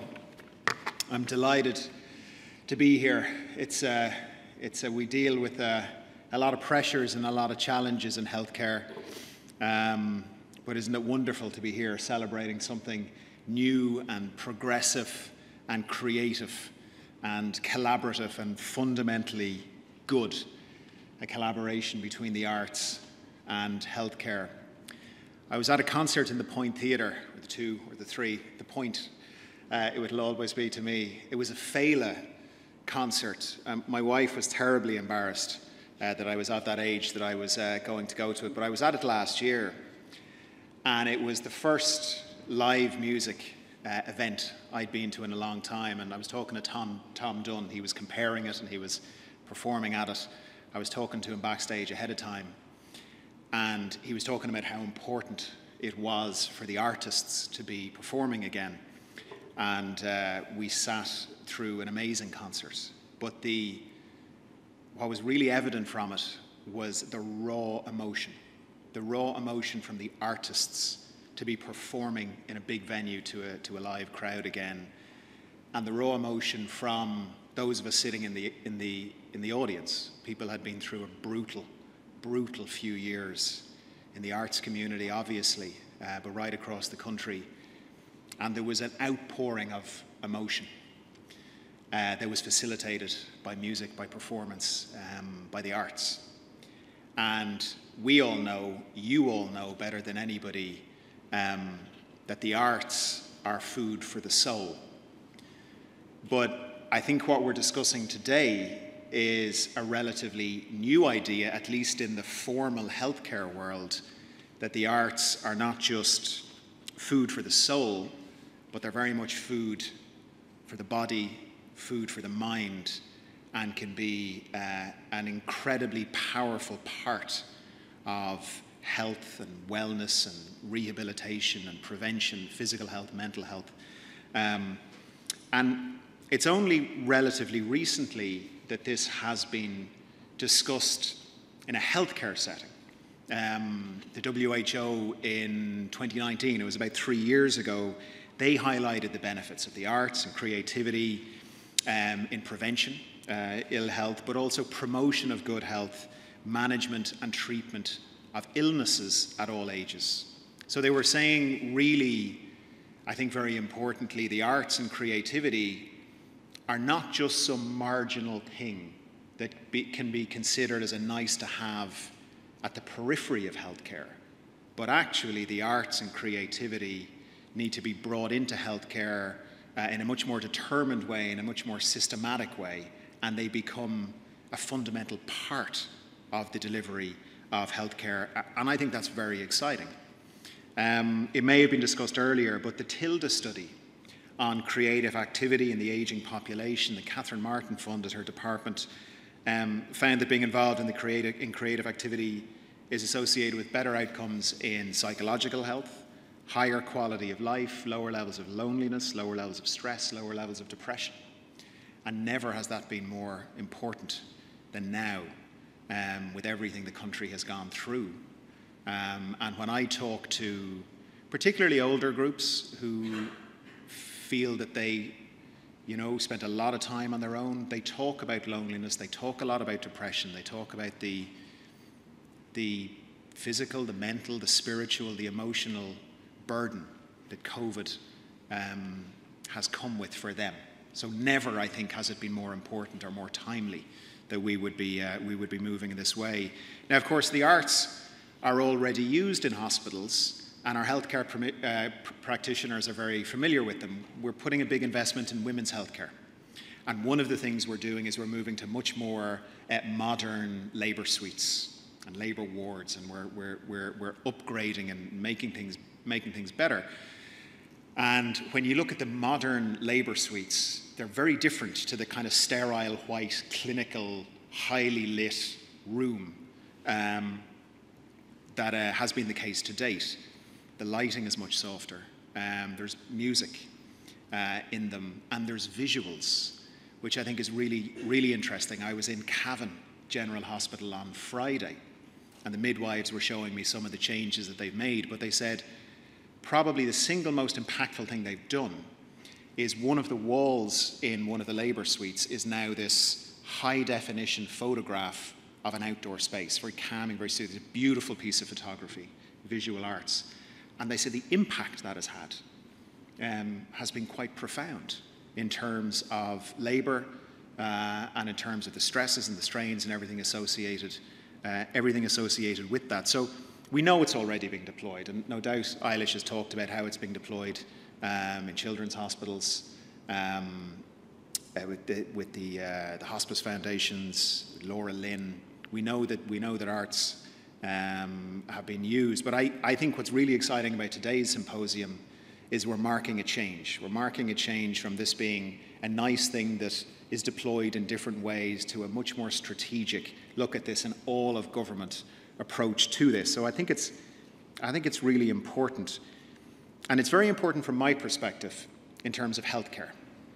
Our goal is universal healthcare. It's a very simple idea. It is a profoundly important goal, and I believe it's one of the most important unfinished projects of our republic. Universal healthcare is very simple. There's 3 tests.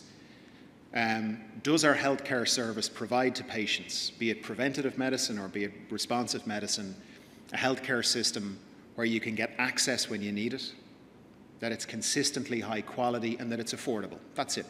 That's what universal healthcare means. And in many areas that has been achieved, but in far too many, as we know, it hasn't been achieved. It is a very complex thing to try and solve, as Mike and Eilish and I and all the healthcare professionals in the room know. But if we're going to do it, it's not enough to have great hospitals and great community care. That will never be enough. We'll never be able to meet the demand fully. What we have to have is the best possible prevention, the best possible wellness, the best possible rehab. And I think that's really where the issues that you are discussing today are going to come to the fore. So I think what you're discussing today not only has great potential, but actually will form a really fundamental part of this bigger project in our republic, which is that every man, woman and child can get the health care they need when they need it. And it cannot matter how much money you earn. More egregious still, it cannot matter how much money your mum or your dad earn. These things cannot matter in our republic. And ultimately, where I see what you are doing today, or how I see it, is being an instrumental part of this really important project for our country. You'll be aware of Healthy Ireland, and we have this framework now for improving health and well-being. And today's theme fits very well with that. We've invested a lot more money in Healthy Ireland. I doubled the funding to it in the budget for last year. We've added a lot more money again this year. And of course, that funding is helping support some of the wonderful projects that are being discussed today. It allows and supports these stronger links between healthcare, between wellness, between creativity, between the arts, healthy communities, social prescribing, which is something that is having a big effect, mental health promotion. And I think today really helps discuss that and expand that. Where do we go next? How can we be really ambitious for this? How can we be seen as one of the best countries, one of the leading countries in Europe, one of the leading countries in the world when it comes to advances in collaboration between the arts, wellness, healthcare? One of the fundamental principles of Healthy Ireland is that health is everybody's responsibility, which I really like, that in order to achieve our goals, we have to have partnerships across society. It can't just be the HSE or the Department of Health. And I think the recent memorandum of understanding between my department, the HSE, the Arts Council, the Department of Tourism, Culture, Arts, Gaeltacht, Sports and Media, it is a fantastic collaboration. I think it's a very important one. And I was looking through some of the projects that are being showcased here today, 4 of them in particular. The Traveller Wellbeing Through Creativity project is the first one. I think this is wonderful. Lots of different projects: dance, film, visual arts, crafts, photography, drama, celebrating traveller culture, celebrating traveller identity. I think it's a wonderful and important piece of work. The Healing Arts Trust in Waterford. I think I'm in Waterford in about 2 weeks. It'd be lovely to see them. But bringing arts experiences to the bedside, to the patient's bedside, what a wonderful endeavour, what an important endeavour, and what a difference it can make to patients, it can make to their families. And I hope that the funding is allowing that work to expand and to grow and to come into more and more people's homes. The Irish Hospice Foundation is an extraordinary organisation, and their member bodies, the hospices, the adult hospices, the Laura Lynn Foundation, they're just extraordinary people. And I've seen some of the work that they've done, dealing with end of life, dealing with grief, dealing with everything that encompasses. It's one of the most complex aspects of healthcare in the country, and I'm delighted to see that the Memorandum of Understanding is helping and supporting the Irish Hospice Foundation and deploying some of these tailored programs to our own people, to the HSE staff, but also to local communities. And then last but by no means least, Helium Arts, Ireland's children's art and health organisation. They're supporting, as you all know, children facing lifelong medical conditions, very difficult medical conditions, and helping those children realise their creative potential. I've seen some of this work, not necessarily with Helium Arts, but I've seen some of these things happen in Laura Lynn, and the transformation that comes over the children, the sense of pride, the sense of accomplishment, the sense of emotional connection, spiritual connection, given everything that they are dealing with and everything that their parents and their brothers and their sisters and their families are dealing with. It really is, it's awe-inspiring to see these projects tap into the creative centre for these children. It's wonderful to see, and I'm just delighted to see that it's being supported as well. And I hope it grows, and I hope it gets the opportunity to reach out to so many more children and their families. So it remains then for me to just say a few thank yous, because projects like this, events like today, and the work that you're all doing take a vast amount of organisation, take a vast amount of dedication. So I'd like to thank Tanya Benotti, Eamon Kelly, Joan Maher, Maureen Econogal at Creative Ireland, Anne O'Connor and her team at the Arts Council, Sarah McCormick, the Healthy Ireland lead at the HSE, and Sarah's team, and in my own department, Sheila Caulfield and Tom James over here leading up on Healthy Ireland. And can I just say a thanks as well to all of you who are involved in these projects, because they require funding and they require support from the department, from the HSE, from the Arts Council, from all of these places. But ultimately, it comes down to individual workers, individual volunteers, individual healthcare providers, individual artists, engaging with patients, engaging with communities, engaging with children, to create something really special, really important. So I'm really very excited about this work. It's pretty new. I spend quite a lot of time in hospitals and in community care settings, and there's a big opportunity. There are parts of different hospitals, like in the maternity suites, or like in Laura Lynn, or like in Children's Health Ireland, where it's already happening. But I think there's vast potential to move our thinking from responsive medicine to prevention, wellness, mental health, physical health, spiritual health, emotional health.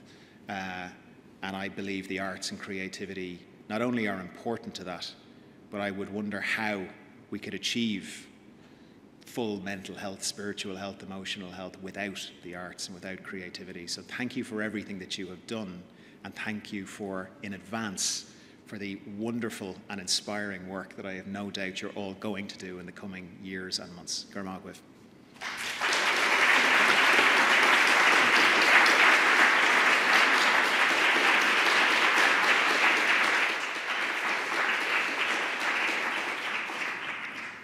And thank you very much to Minister Donnelly for being here. He has a busy brief, as we all know. We're going to take a short break now. 5 minutes or so, note the or so is what they say. So we'd like you back in your seats at about 11:45 or so. Thank you.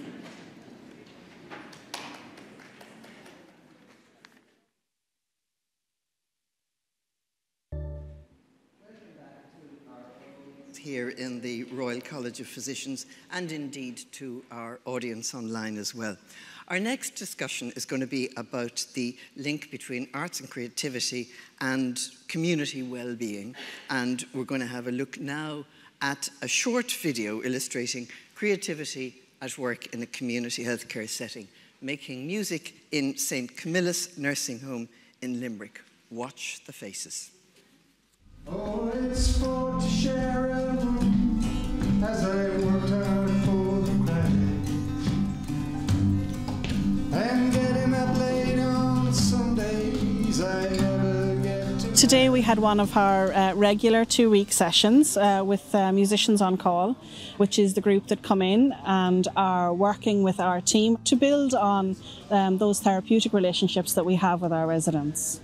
We're evolving away from a medicalised model of care where we would have, been very prescriptive about how we delivered care. It not only creates a feeling of well-being within our residents, but also within our team. We come in as the musician in the door, and the intention is to offer a song which we hope will spark a memory.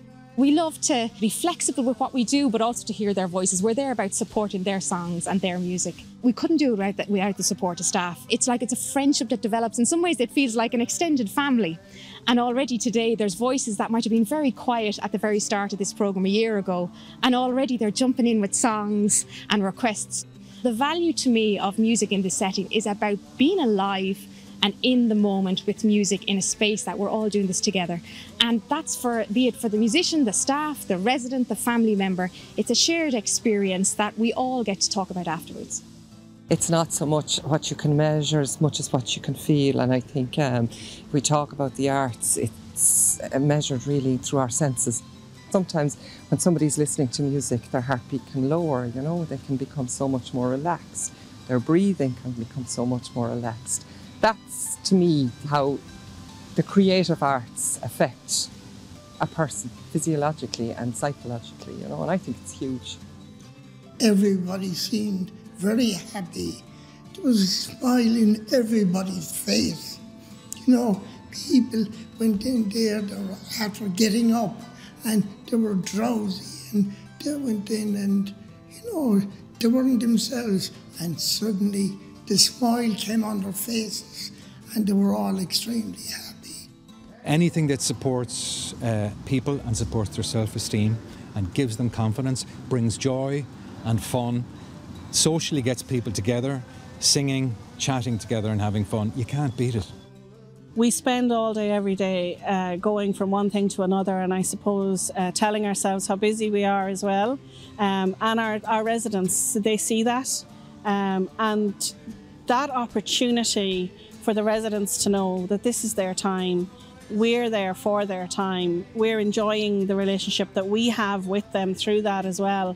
For me, parking, being the Director of Nursing, for a short period of time, to become that person within this community at that level, it's invaluable. This is my song, here is a song, my serenade to you.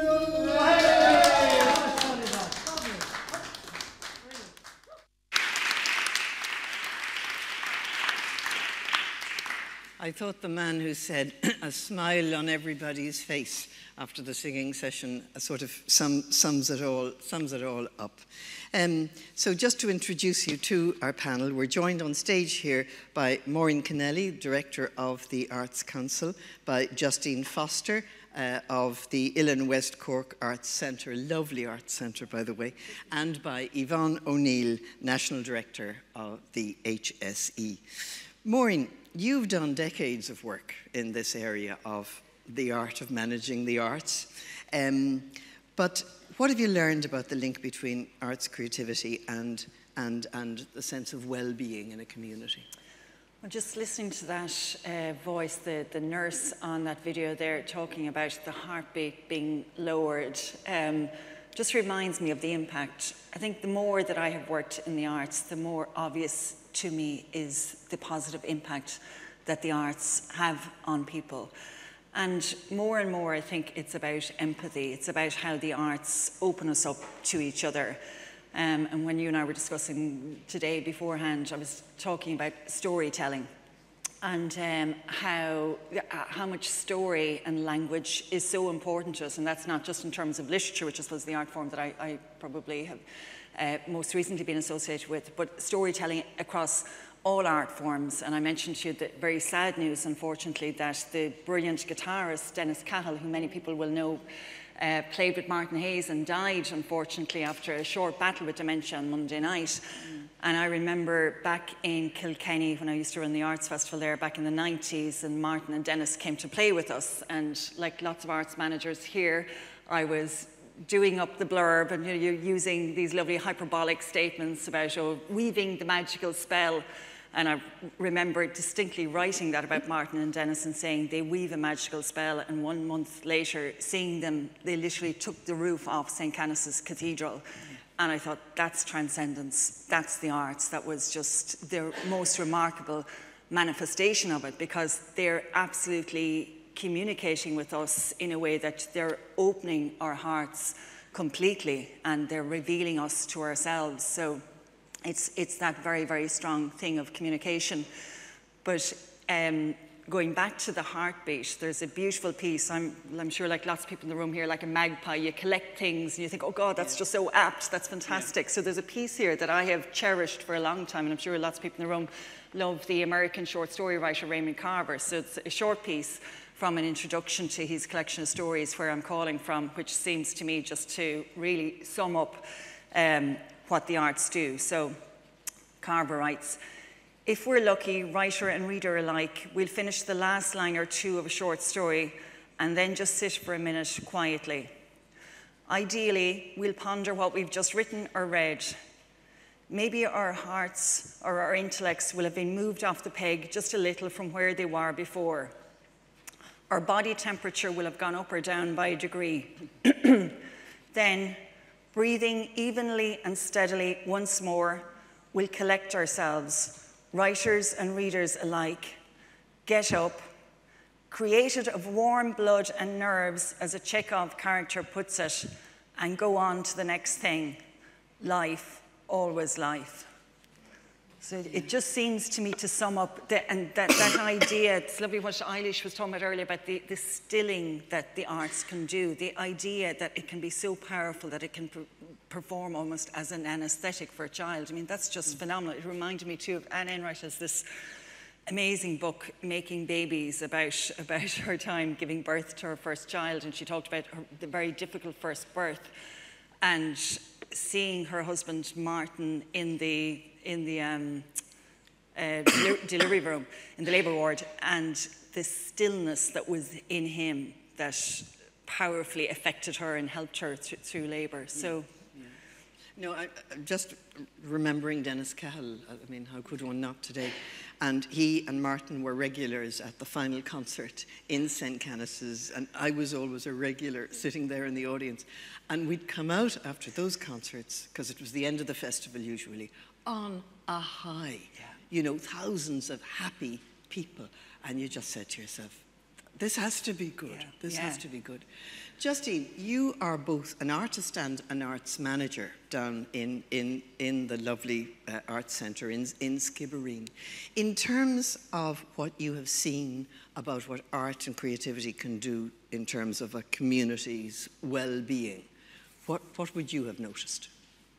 Well, it creates a space for imagination.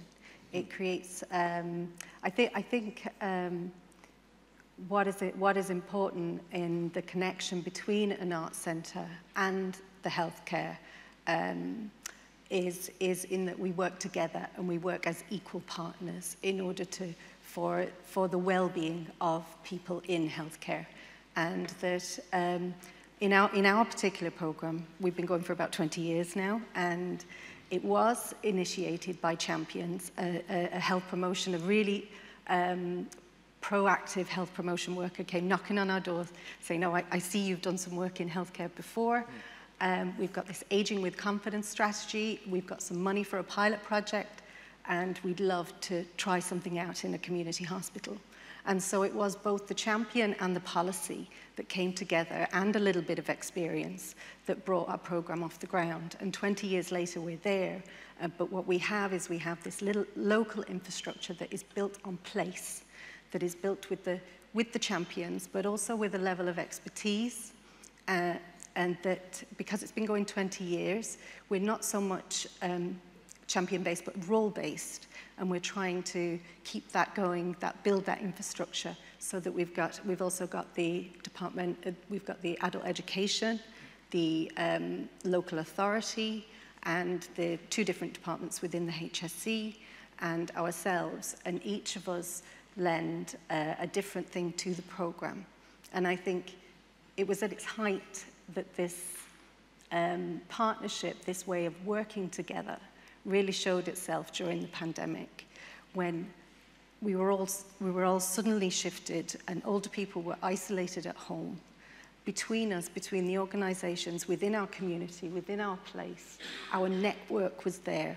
We were able to reach out within weeks. We were connecting to people. As the daycare centres closed down, the staff were redeployed to frontline, and we were posting out art projects, and our artists were phoning older people at home, and immediately creativity was ignited because of this infrastructure and because of the trust that we had built up with our HSC partners, that we could do this. I was about to say West Cork is a different country. They do things differently there. But in fact, you know, we've seen examples. I mean, for instance, just taking up what you've said there was always a lace-making tradition in Morris, County Carlow, where I'm from. Yeah. And during COVID, they got together to post out kits to various groups there, and I happened to be at their exhibition eventually when they mounted it. And they had done wonderful stuff. Yeah. And the pride on people's faces in terms, I made this. And sometimes it would be people whose grandmother maybe had been one of the last lace makers. But even for those who didn't, they had done just absolutely lovely, lovely stuff.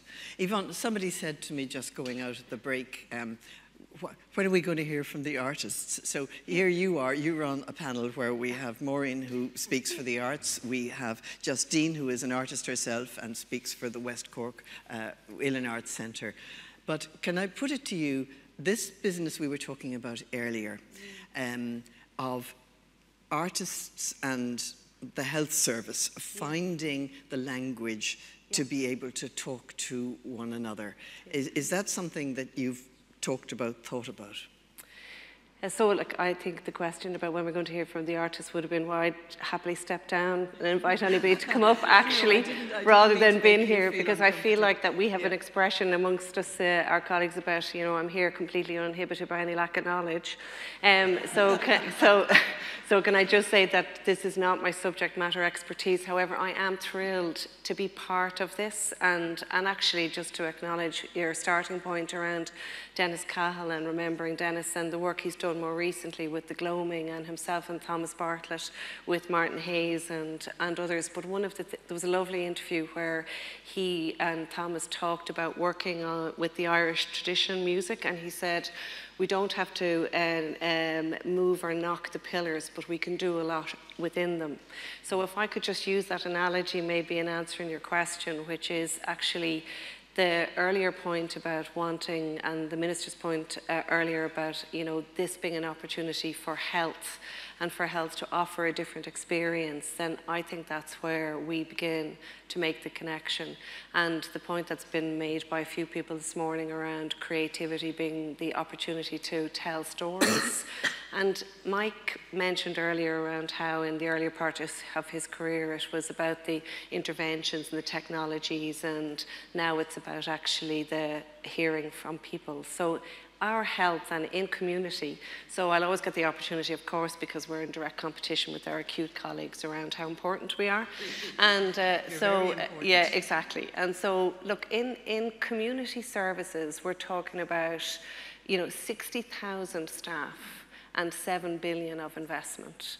And in across the whole of the HSE and our partner organisations, there's 4,500 buildings that we deliver services in about 2,500 locations.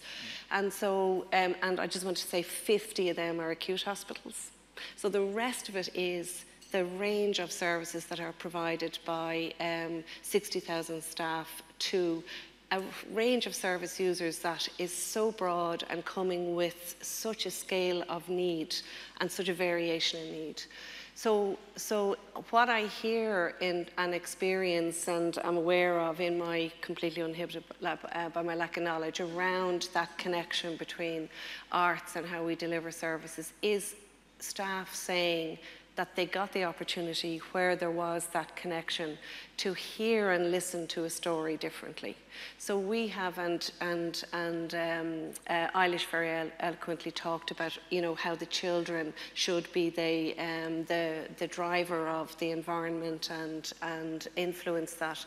And equally, we across that our community services, we're dealing with a huge range of people who are very vulnerable and often actually finding it very difficult to communicate in words as well. And so we have had the opportunity to use other types of creative ways of hearing from our users. So, like if I took an example of, like we have 1.6 million people who will receive a therapy across our community services in primary care. So that's not including even those thousands that receive them in our residential settings for disability for older persons, just crossing the threshold of the 300 buildings in primary care. So, and when they're meeting those people, and in fact, a number of those, quite a high number of those could actually be meeting people in their own home. So the opportunity for different ways of engaging and the creative arts and where we've been able to utilize the types of programs that have been talked about here, that's actually given our staff another mechanism by which they can engage. And actually, I think COVID, the examples are strong. COVID stripped away a lot of the sort of I suppose the demands and the stresses as well for staff and our service users about how we connect with each other. And that creativity, the innovation that was in the creativity actually was just demonstrated in a way, the wealth that's in our staff, as well as by actually the formal bringing in of people who professionally have been able to add to that sort of connection within the arts. So with 60,000 people employed in community, I guarantee a very high portion of them are very creative people. In fact, a lot of them are artists themselves. You paint an interesting picture, Yvonne, because we just come from a discussion where we were talking about hospitals. Yeah. So the hospital, the shape of the hospital, the building was a sort of a world unto itself in which room had to be made for patients and their lives and their wishes, outside, of course, their medical care. Yeah. Whereas what you're talking about is a much more equal balance, isn't it, between the delivery of the service and the person receiving it, because you're in the community, you're in their world. Yeah. So in a way, maybe they can communicate more easily with you and tell you what you want, what they want. Yeah, and I think that there's a variation in that. I think if you think about the thousands of people who receive services from our public health nursing, so they're stepping into their home, and I think there's probably an opportunity there for probably that more, that type of dialogue. But even I thought the point that was being made in the video there was powerful, where the director of nursing said, it's the moment when I don't have to be a director of nursing, that I step in. Step out of the uniform. And exactly, step out of the uniform. And we have done, and again, there are people in this audience or tuned in to us today who could speak so well and with such lived experience and knowledge of this, but just limited things that I'd be aware of. For example, in our mental health services, the use of drama is, you know, is absolutely phenomenal, actually, to allow our service users with lived experience and their family actually members as well. And we talked about it earlier around how for those that socially excluded groups, that arts is something that within our own daily lives or whatever it is, maybe more accessible to those, but for socially excluded and vulnerable groups less so. So the use of drama, actually one of the things that struck me, it can close out a loop as well, because some of those users participated within the setting that they were in, like a mental health service, but in fact it became part of what they did outside as well. So they reached out in their community to engage because they'd had the experience when they were in our services. So it does give us an opportunity to close out the loop as well. Justine, can I just come back to you, since the voice of the artist maybe is the one we now need to hear a bit more from. I mean, I think it's lovely to hear about a link between the world of the arts and health. One of the things it might do is put a little bit of money an artist's way, give a little bit of work outside what they usually do. So tell me from the point of view of the artist how that engagement works. And I mean, it wouldn't work for every artist. No, there's a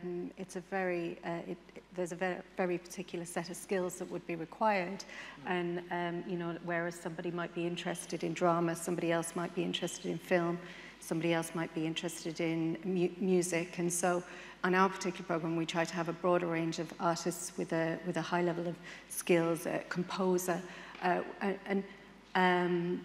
and they would have to have a very high level of confidence in their own practice. And so there are a number of supports. How would a composer work? Well, a composer, we would work more readily with a composer than a musician, because it's about the creation of work.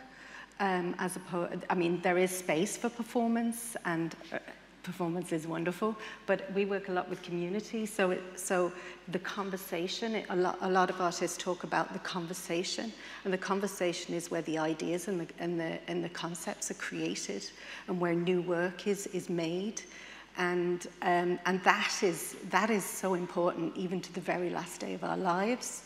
And so that's the type of environment that the artists try to create, and programs that last for long, you know, that don't begin and end, that don't have funding for only 8 weeks, that have funding and supports as well. So it's not just about money, it's about it's about spaces for artists to develop their practice and to enhance their practice, to work with each other.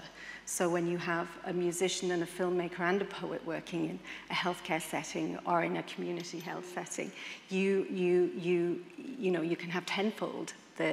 And with the arts managers, there's a lot of arts and health managers here, they build that space in order to make it work for the participants and the artists.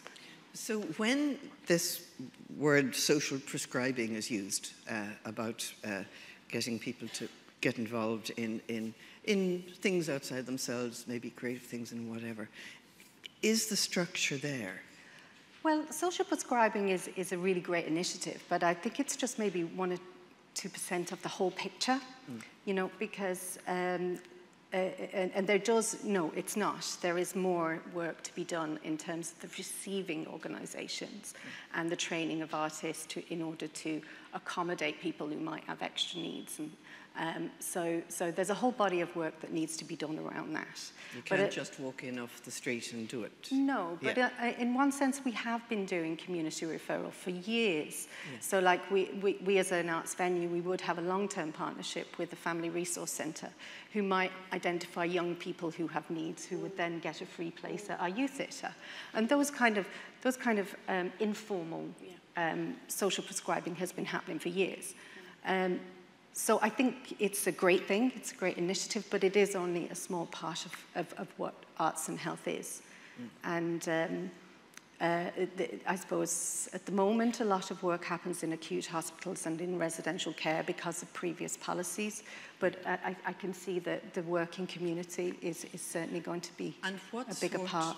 What sort of artists, what sort of creative people work best in terms of giving that link between creativity and well-being? Yeah, I think it is artists with a really strong practice, because they have to go into a non-art space who don't know their work. That's where arts managers come in to help them create that link. Yeah. But they also have to have a very, they have to be responsive, and they have to be responsive to the people that they're working with.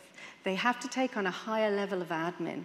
They have in our program. Hate admin. No, well, some are really good at it, actually, surprisingly. But again, it's about learning. It's about models of practice. It's about passing on that learning. Yeah. It's about building in workplace development learning, peer learning, so that artists that we've trained maybe with putting health workers and artists in the same room to learn from each other, which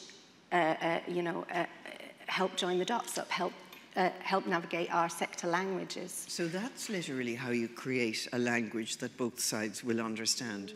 You get them to work together. And it hadn't struck me, of course, any artist who's going to work with a group needs to know that group's expectations, what needs they might have, needs to have a little bit of training about presenting a case. Yeah, so we have really practical tools. An artist walked into a healthcare setting, they have a checklist, and immediately the staff has to tell them who's well, who's not, who might fall, who's passed away. Yes. And unlike any other practice, participatory practice, someone in your group may have passed away that week. So Maureen, as Director of the Arts Council, grand little job you do on the side, you know, at the weekends and when you've got a bit of time in the evening, what do you need to do in terms of the arts community to make them aware not only of the opportunities but of the sort of training that they might need to do that work with people to increase well-being? Well, I think it's by continuing to support the likes of Uillinn and Waterford Healing Arts and Helium and Sing Ireland, I know Dermot's here, and a number of other organisations who are doing fantastic work in this area. I mean, I'm slightly kind of stepping aside from your question at the moment. At the end of Mr. Donnelly's address, I turned around to Yvonne and to my colleague Anne and said, I feel like we're living in a different country. I feel extremely optimistic coming out of today, because listening to Minister Martin and Minister Donnelly, you know, there's serious thinking around this area now. I think they get it, and I think they know what we need to do in terms of communicating at the highest level between arts and health. And you talked with Tanya and others earlier about education. It took an awful long time for us to get to a reasonably good place with education. We're certainly not there yet, but we've made enormous strides, and the Arts and Education Charter was formulated in 2013, and now we have Creative Schools, which we roll out, and we work very closely with Tanya, Creative Ireland and Department of Education, but that has taken enormous amounts of work, and that is about a shared understanding of where we want to get to. And I would feel very, very hopeful coming out of today that arts and health sectors, you know, can get to that place. And of course it needs investment, so it will need more investment, and it will need a signalling of that investment from both sides. From our own part, the Arts Council is absolutely committed to continuing our work in this project in Renew. But going back to maybe something you said earlier, it's about resourcing artists, so that, and resourcing the arts and health coordinators who do brilliant work, and some of them are here, I know, so that they can work with artists. And artists, by and large, are brilliant communicators, and they're enormous wells of empathy. So I think they're ideally placed to do this sort of work, and they've shown it through education. So really, it's by working with the other sector and by communicating the benefits. But what about, I mean, I'm looking, for instance, at the sort of people who like nothing better than to be left alone for a week, 2 weeks, 3 weeks, because they're wrestling with a poem or they're finding a difficult chapter to get through in a novel and whatever. I mean, are there certain artists who are better suited to that sort of work than others? Yes, no, absolutely. And art forms that are better suited? Yeah, absolutely, I would think so, yeah. I would say there's not a better art form. I'd say there's any art form, but I would, sorry. Yeah, no, go on. but artists that have a compassion and a high drive, it is a very challenging workplace environment to be in. Yeah.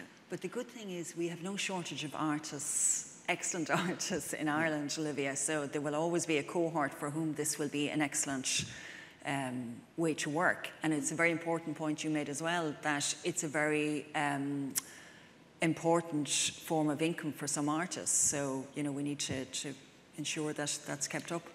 Yvonne, something artists will often say is, you know, we put an enormous amount of work into just learning how we could do a particular piece of artistic work with the community, and we did it for 12 weeks or whatever, and by the end people were really engaged and they really wanted to move on.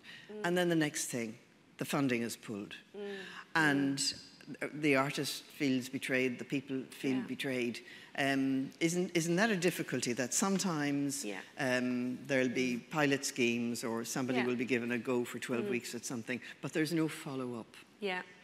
So, I think it's a really important part, and I mean, again, wouldn't be my area of expertise, but I think things like the artists in residence type schemes gave a little bit more of that continuity in other sectors as well, and it's something that for health, I think we have to think about it actually being a core part of a service offering, and actually then it gives a continuity for the three participants, the artist, the staff and the service user. So they're all getting used to that again as a language and a construct and a way of engaging.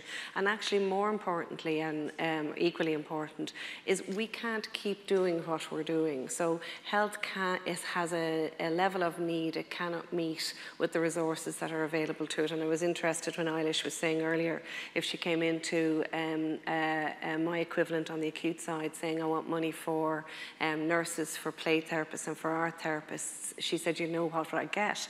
But in fact, I nearly think we're at a point that we might have to challenge that and say, we can't get nurses. We actually can't employ nurses. There just aren't enough.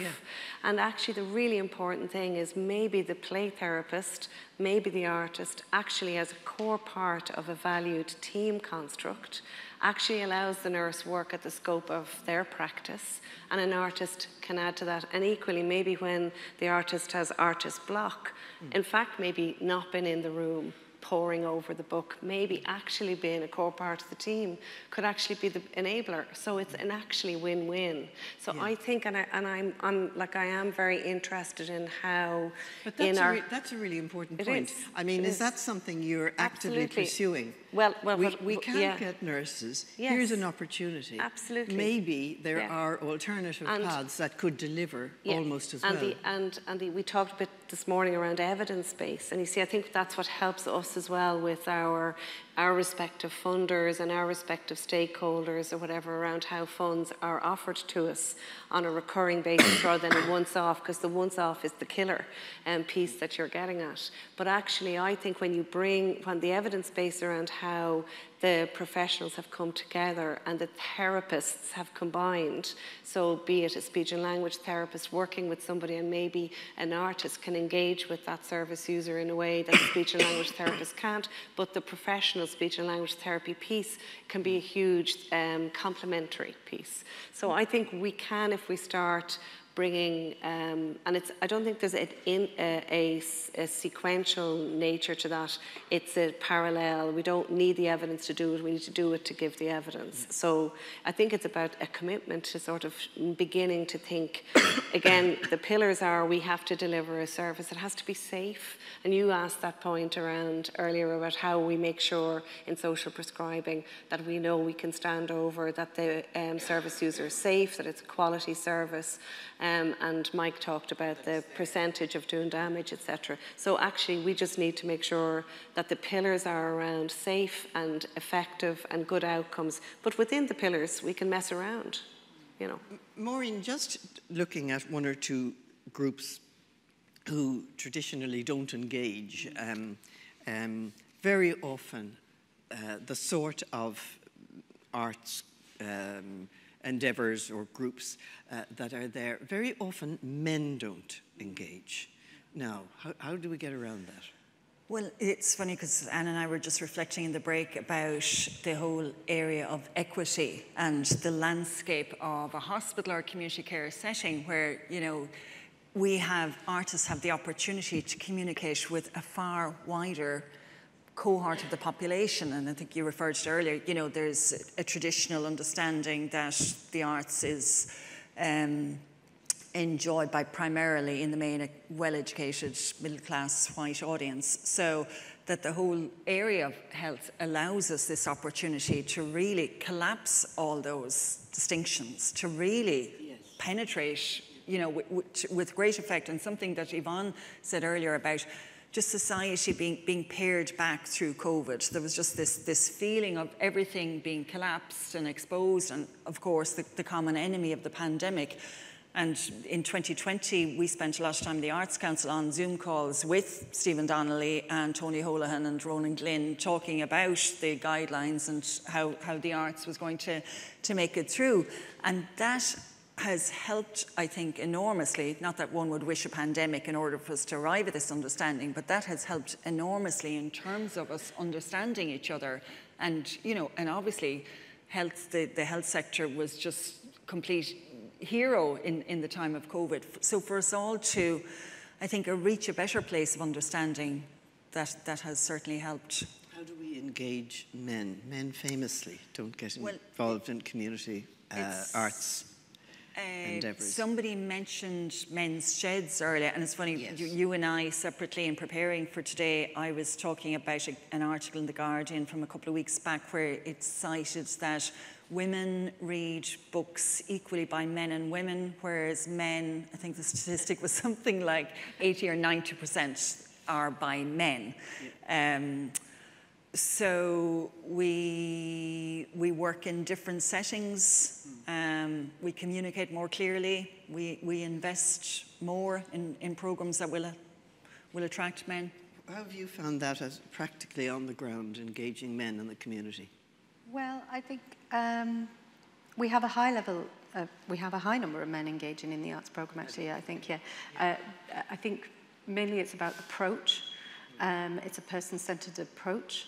So, and we would have a diverse artist team. So, you know, if somebody might see themselves reflected in the artist team, you know, in their own background, culture, or their own gender or identity, and that might help. But also, it's about choice, isn't it? So if I was in the hospital at end of life and I was presented with a drama project, I'd be under the duvet, you know. But if given some drawing materials, I'd be in my element. So I think it's the same with every. You know, we're just looking to give as much choice as possible. One other group, and here one would actually see the potential of the involvement of arts and creativity in health and well-being. Say with the travelling community who have their own culture, and particularly in areas like singing and folklore. Have we done enough in that area? Is there potential there? We certainly haven't done enough. We're only at the start, I would think. I was saying hello to John Connors and Owen de Bordoon who are here, and John Connors, myself, John was MC of an event in Darndale the other night, there's a brand new festival called Made in Darndale, which is a programme from Creative Places, which is a programme that we run whereby we're kind of hothousing a number of places around Ireland. So Darndale's one, West Cork Islands is another, and there are various others. Bagnallstown, another one. But and that was a terrific, brand new festival, very much by and from and of the community. So it's just one example. We're certainly not doing enough, but it's by working on the ground and investing in a very, very real and sensitive and constructive way that we'll make those changes. Yvonne, in a funny way, the pandemic allowed us all maybe to stop and think about some things. It was a hard time. But it did allow us to sit back and look at things. And I thought something you mentioned earlier was really interesting, that in the middle of all the worry about not being able to engage more nurses, that one should look also at the other opportunities, that nothing will ever replace a good nurse. I'm not suggesting that. But it does open the possibility of other approaches. And the possibility of the arts reaching communities that might be difficult or might be suspicious, might be defensive. Is that another thing we should take on board? I think for the sure. doors that the arts can open. Yeah, for sure. And I think, in fact, it was like the piece around the, sort of the experience in COVID just demonstrated the network that's on the ground in the community, actually. So, I mean, HSE is a construct that can only deliver because of the partners that we have throughout our sort of voluntary providers into the community sector and on the ground. And there was hugely innovative, creative models around how to reach vulnerable populations, homeless populations, and travellers, our Roma community, in the way in which we tried to work with them during COVID. And in a way, that optimism that you were referencing as well earlier around, there's great possibility still in that sort of, the wave is still there, although it is tough, and we're in health, we're looking back at the fact that we have unmet need, because of COVID, but there's also still that sense of there's enormous possibility, because we demonstrated something in COVID that we need to continue to tap into. There was an agility and innovation, and I actually think one of the huge potentials around how, in direct answer to your question, Olivia, is I think the peer network is really important as well in the arts. So in the the demonstration project outside, for Traveller Health, it's actually how the peer network then allows that to cascade, and I think that's going to be very significant in the arts. Yeah. And that's something the arts does for us. Really, that it allows us to sometimes think the unthinkable. Exactly.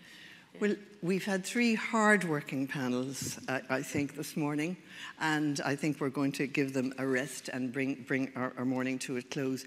And maybe I just wanted to say that it can take a lifetime to learn that making something, and that can be a poem or a quilt or a piece of music or a chair or a play or a dance, making something creative makes you richer. And it makes you richer than all the money in the world. And it doesn't just enrich you, it enriches all the people around you, because you've made something rather than acquiring something. And you've put your own print on it. And in the doing of it, and in the losing of yourself in the doing of it, you've learned something new about what it is, just for a moment, to be able to stop time, something more about what it is to be alive. That brings our symposium to a close. Just as I say, thank you to all our speakers and panelists. You're invited to remain for lunch, which will be served in the room that you just passed through on the way in. So to our audience here and our audience online, thank you and have a great day.